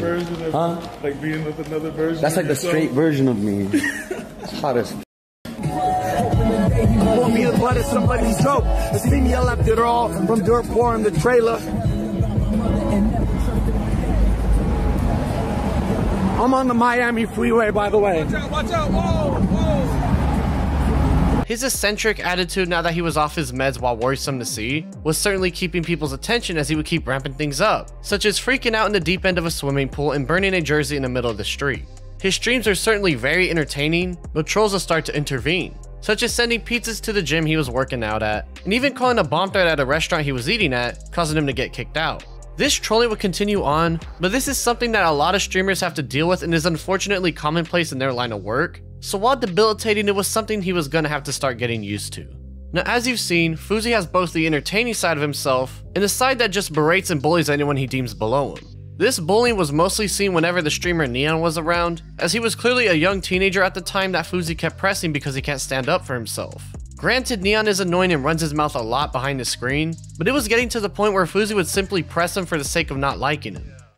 I'm gonna beat Neon's ass today. I'm gonna take all my energy out on Neon. He's the only person I can actually beat up in life. Listen, you're 35, get a grip of your life, man. Holy. Hey, chill. She's not dying. You are. Please try. I need security, oh god. I actually need security, no troll shit, bro.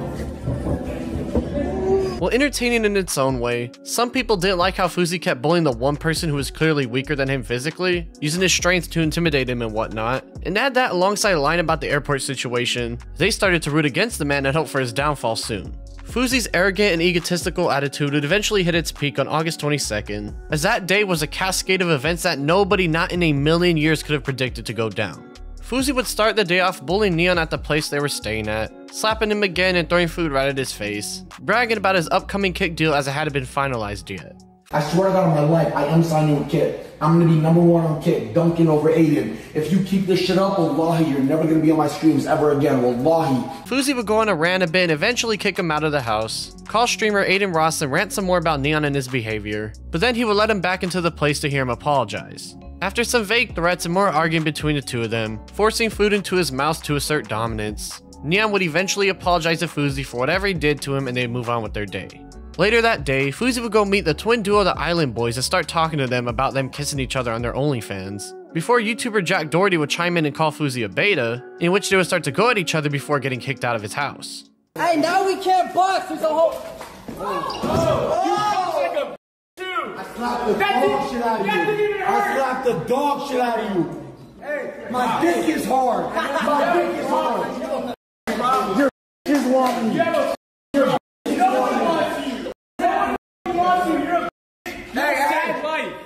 Where things get interesting is that a troll and a kick streamer named Gonval had been keeping up with Fousey, and this guy wasn't like most trolls, as he was known for harassing former music star Aaron Carter up until his passing in November 2022. In fact, the day before on the 21st, Fousey wound up dealing with him when hanging around with Adin as he managed to get the phone numbers of some of his family members and start to harass them. I'm not capping, y'all. Some kick streamer was calling my mom and harassing her and calling my brothers and saying like crazy shit live on Kick.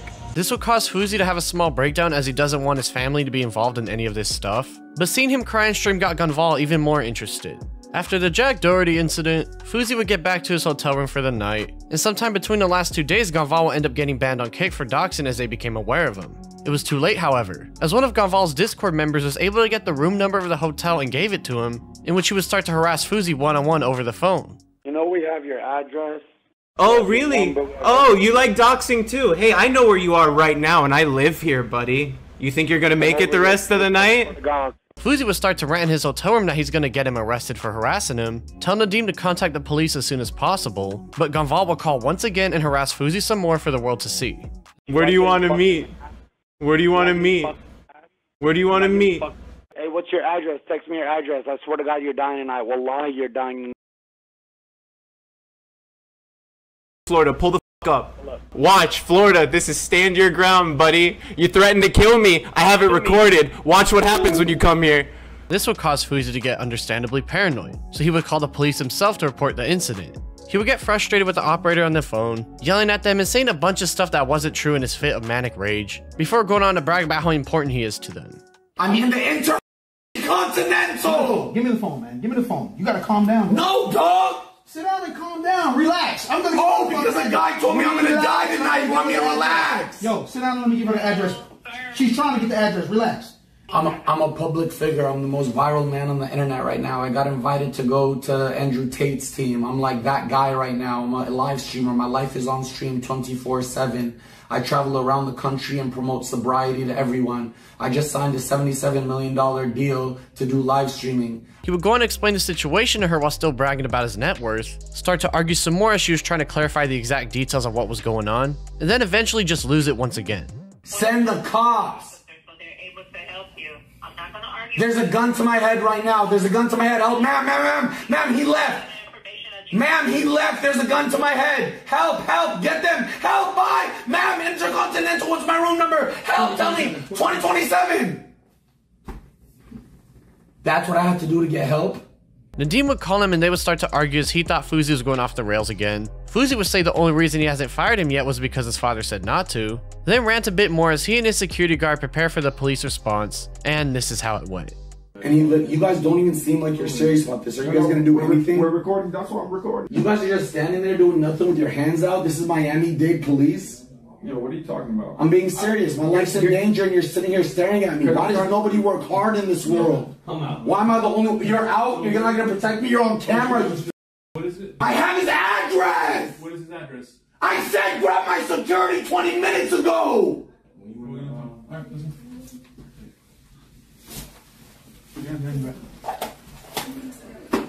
You guys are dumb as man. You guys are literally dumb as Oh, y'all. Hey, record this. Security! Come in here now! They told me to stay outside. I can't come inside. Yo, for my protection, come in here! I can't come inside. They told me He can't come in? I cannot. Y'all are... I'm suing all y'all. My life is in danger and you arrest a Palestinian Muslim who's viral? Are y'all dumb or are you stupid? Do you like your job?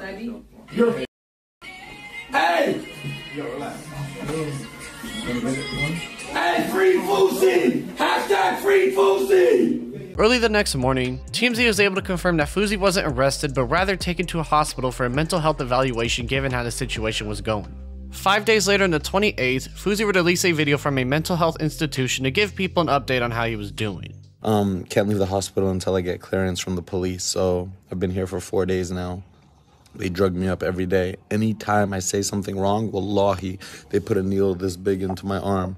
But I love y'all. I made the 0.4-second shot. I got fouled out. That's all it is. I'll be back. Y'all know that. Season 2 on the way. We champions now. Let's get it. G7, baby. Given that Fousey was officially off the internet again, people weren't expecting to see anything new from him on any of his pages. But a video would get uploaded on September 15th, basically compiling a bunch of highlights throughout his career and the recent downfall, basically trying to hype up chapter 2 of the G7 stuff he has going on. The comments can be summed up pretty easily right here, as everyone has accepted that he's unhinged and crazy at this point, and that they're just here for the show. On September 20th, the police body cam footage will end up being posted online showing it from their point of view, like how a security guard came all the way down to the lobby to explain the situation to them as they headed up to the room. I think he's a little off a little bit. You guys want to still talk to him?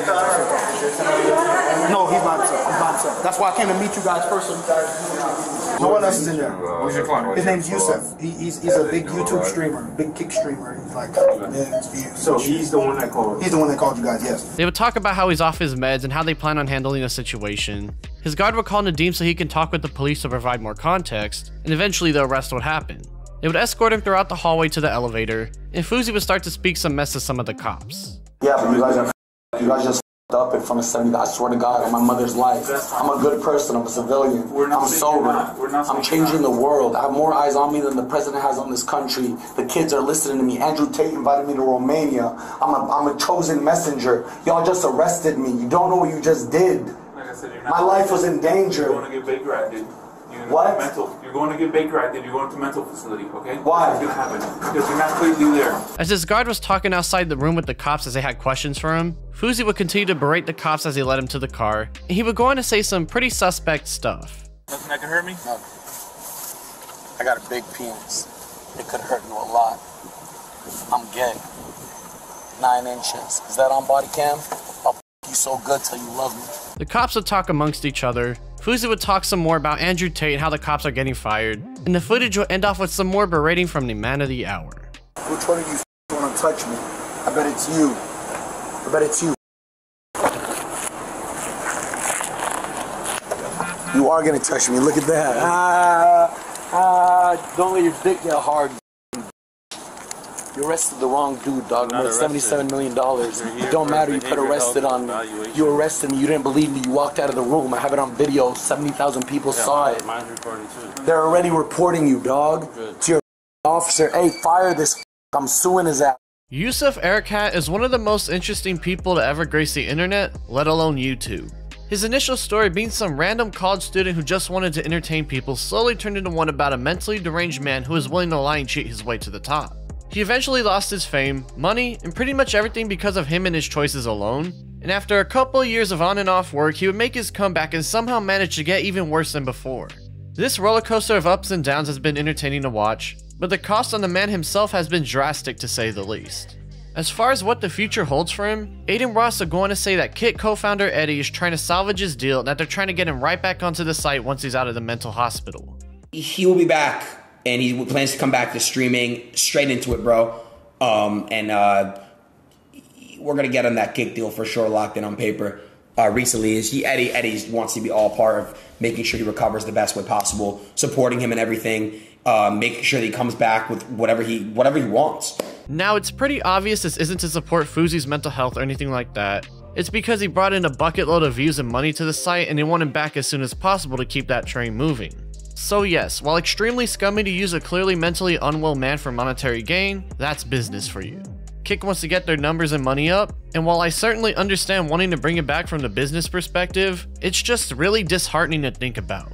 There will be periodic updates on Fousey's Twitter account during his time in the hospital, such as his team posting his workout regime to keep him sane, and even his mother visiting him during his stay, all while people waited on his return. They would start to tease it on October 21st, stating that his treatment was coming to an end and that he wanted to share his mindset during the moment, and then would reply to a Bradley Martyn tweet teasing his comeback and that it'll be very soon. This would prove to be true as on November 5th, Fousey would make his return to the internet during an Adin Ross stream, showing off his new look during his 2.5 month stay at the mental hospital. They would talk a bit about Neon and what he's been up to. Adin would get Fousey to sign his Kick deal, but he would say he wants to take it to a lawyer first, and Adin will hook up Fousey with the $100K after he told him he was broke since he got out of the hospital. I have $20,000 left in my bank account. Okay. I know about your financial troubles. Nadeem was telling me about it. That's Nadeem, right? Yeah. Okay, I never met you, so I don't know. You have nice eyes, by the way. Thank you, appreciate it. Am I about to get one of those like Adin Ross surprises that he does to me? I'm gonna give you, it's not a loan, you don't have to pay me back. I'm giving you $100,000. He's since gotten back to using social media since the live stream, and has even shaved his beard, almost like a symbolic way of starting fresh once again. The Fousey cycle is officially back at the beginning, and given what we've seen throughout the past decade, it's more than likely he'll go through another mental break within the next 3 years. As clearly mentally ill as this man is, he doesn't want to stay off the internet, and he's surrounded himself with a bunch of enablers who feel that attention-seeking behavior, whether it be for financial reasons, online attention, or a little bit of both. It's such a peculiar situation, because one side of me wishes that Fousey stayed in the mental institution for much longer, but the other side of me is intrigued now that he's out because his online escapades are interesting to keep up with. It's such an entertaining mess to watch his life unfold on stream, but I also know that seeing a mentally ill man ruin his life is wrong and the people around him are just using him for content, and as unfortunate as that is, that's the reality to the type of content he decided to shift to. A lot of these people around him definitely care on a surface level about his mental health, but when you're a content creator, you don't want to stop the man who's bringing in the views, because less entertainment equals less views, which equal less money, and after all, we all know why these people make content in the first place. Fousey is also not a good person, and while it was debatable during the lying pranks and July 15th sagas, it's not debatable anymore after this streaming one. He has this need to remind everyone around him that he's the alpha dog and that they're below him, and anytime someone tries to step up to him, he immediately tries to shut him down in any way he can, whether it be insulting and bullying them, or in some cases, using physical intimidation to scare him into submission. He ain't a weak person, mind you. He's pretty strong and could definitely put up a fight against the average guy, and he knows this because he was constantly trying to use his strength to intimidate people during his live streams. In fact, the only times in his life we don't see him act this way is when he's medicated, showing just how much help this man needs and that he needs to surround himself with better people in his life. Fousey will most likely go on to say that he was off his meds and that's why he was acting so crazy and ask for forgiveness again. And while that's definitely true, people can excuse this man over and over and over and over again like they always do. He's a threat to both himself and the people around him, and given he's shown that he's willing to go off his medication on a whim on multiple occasions now, he's also ironically becoming predictably unpredictable. He's not even bipolar anymore, as it turned out his doctor misdiagnosed him, so using that excuse to explain his actions has been thrown out the window.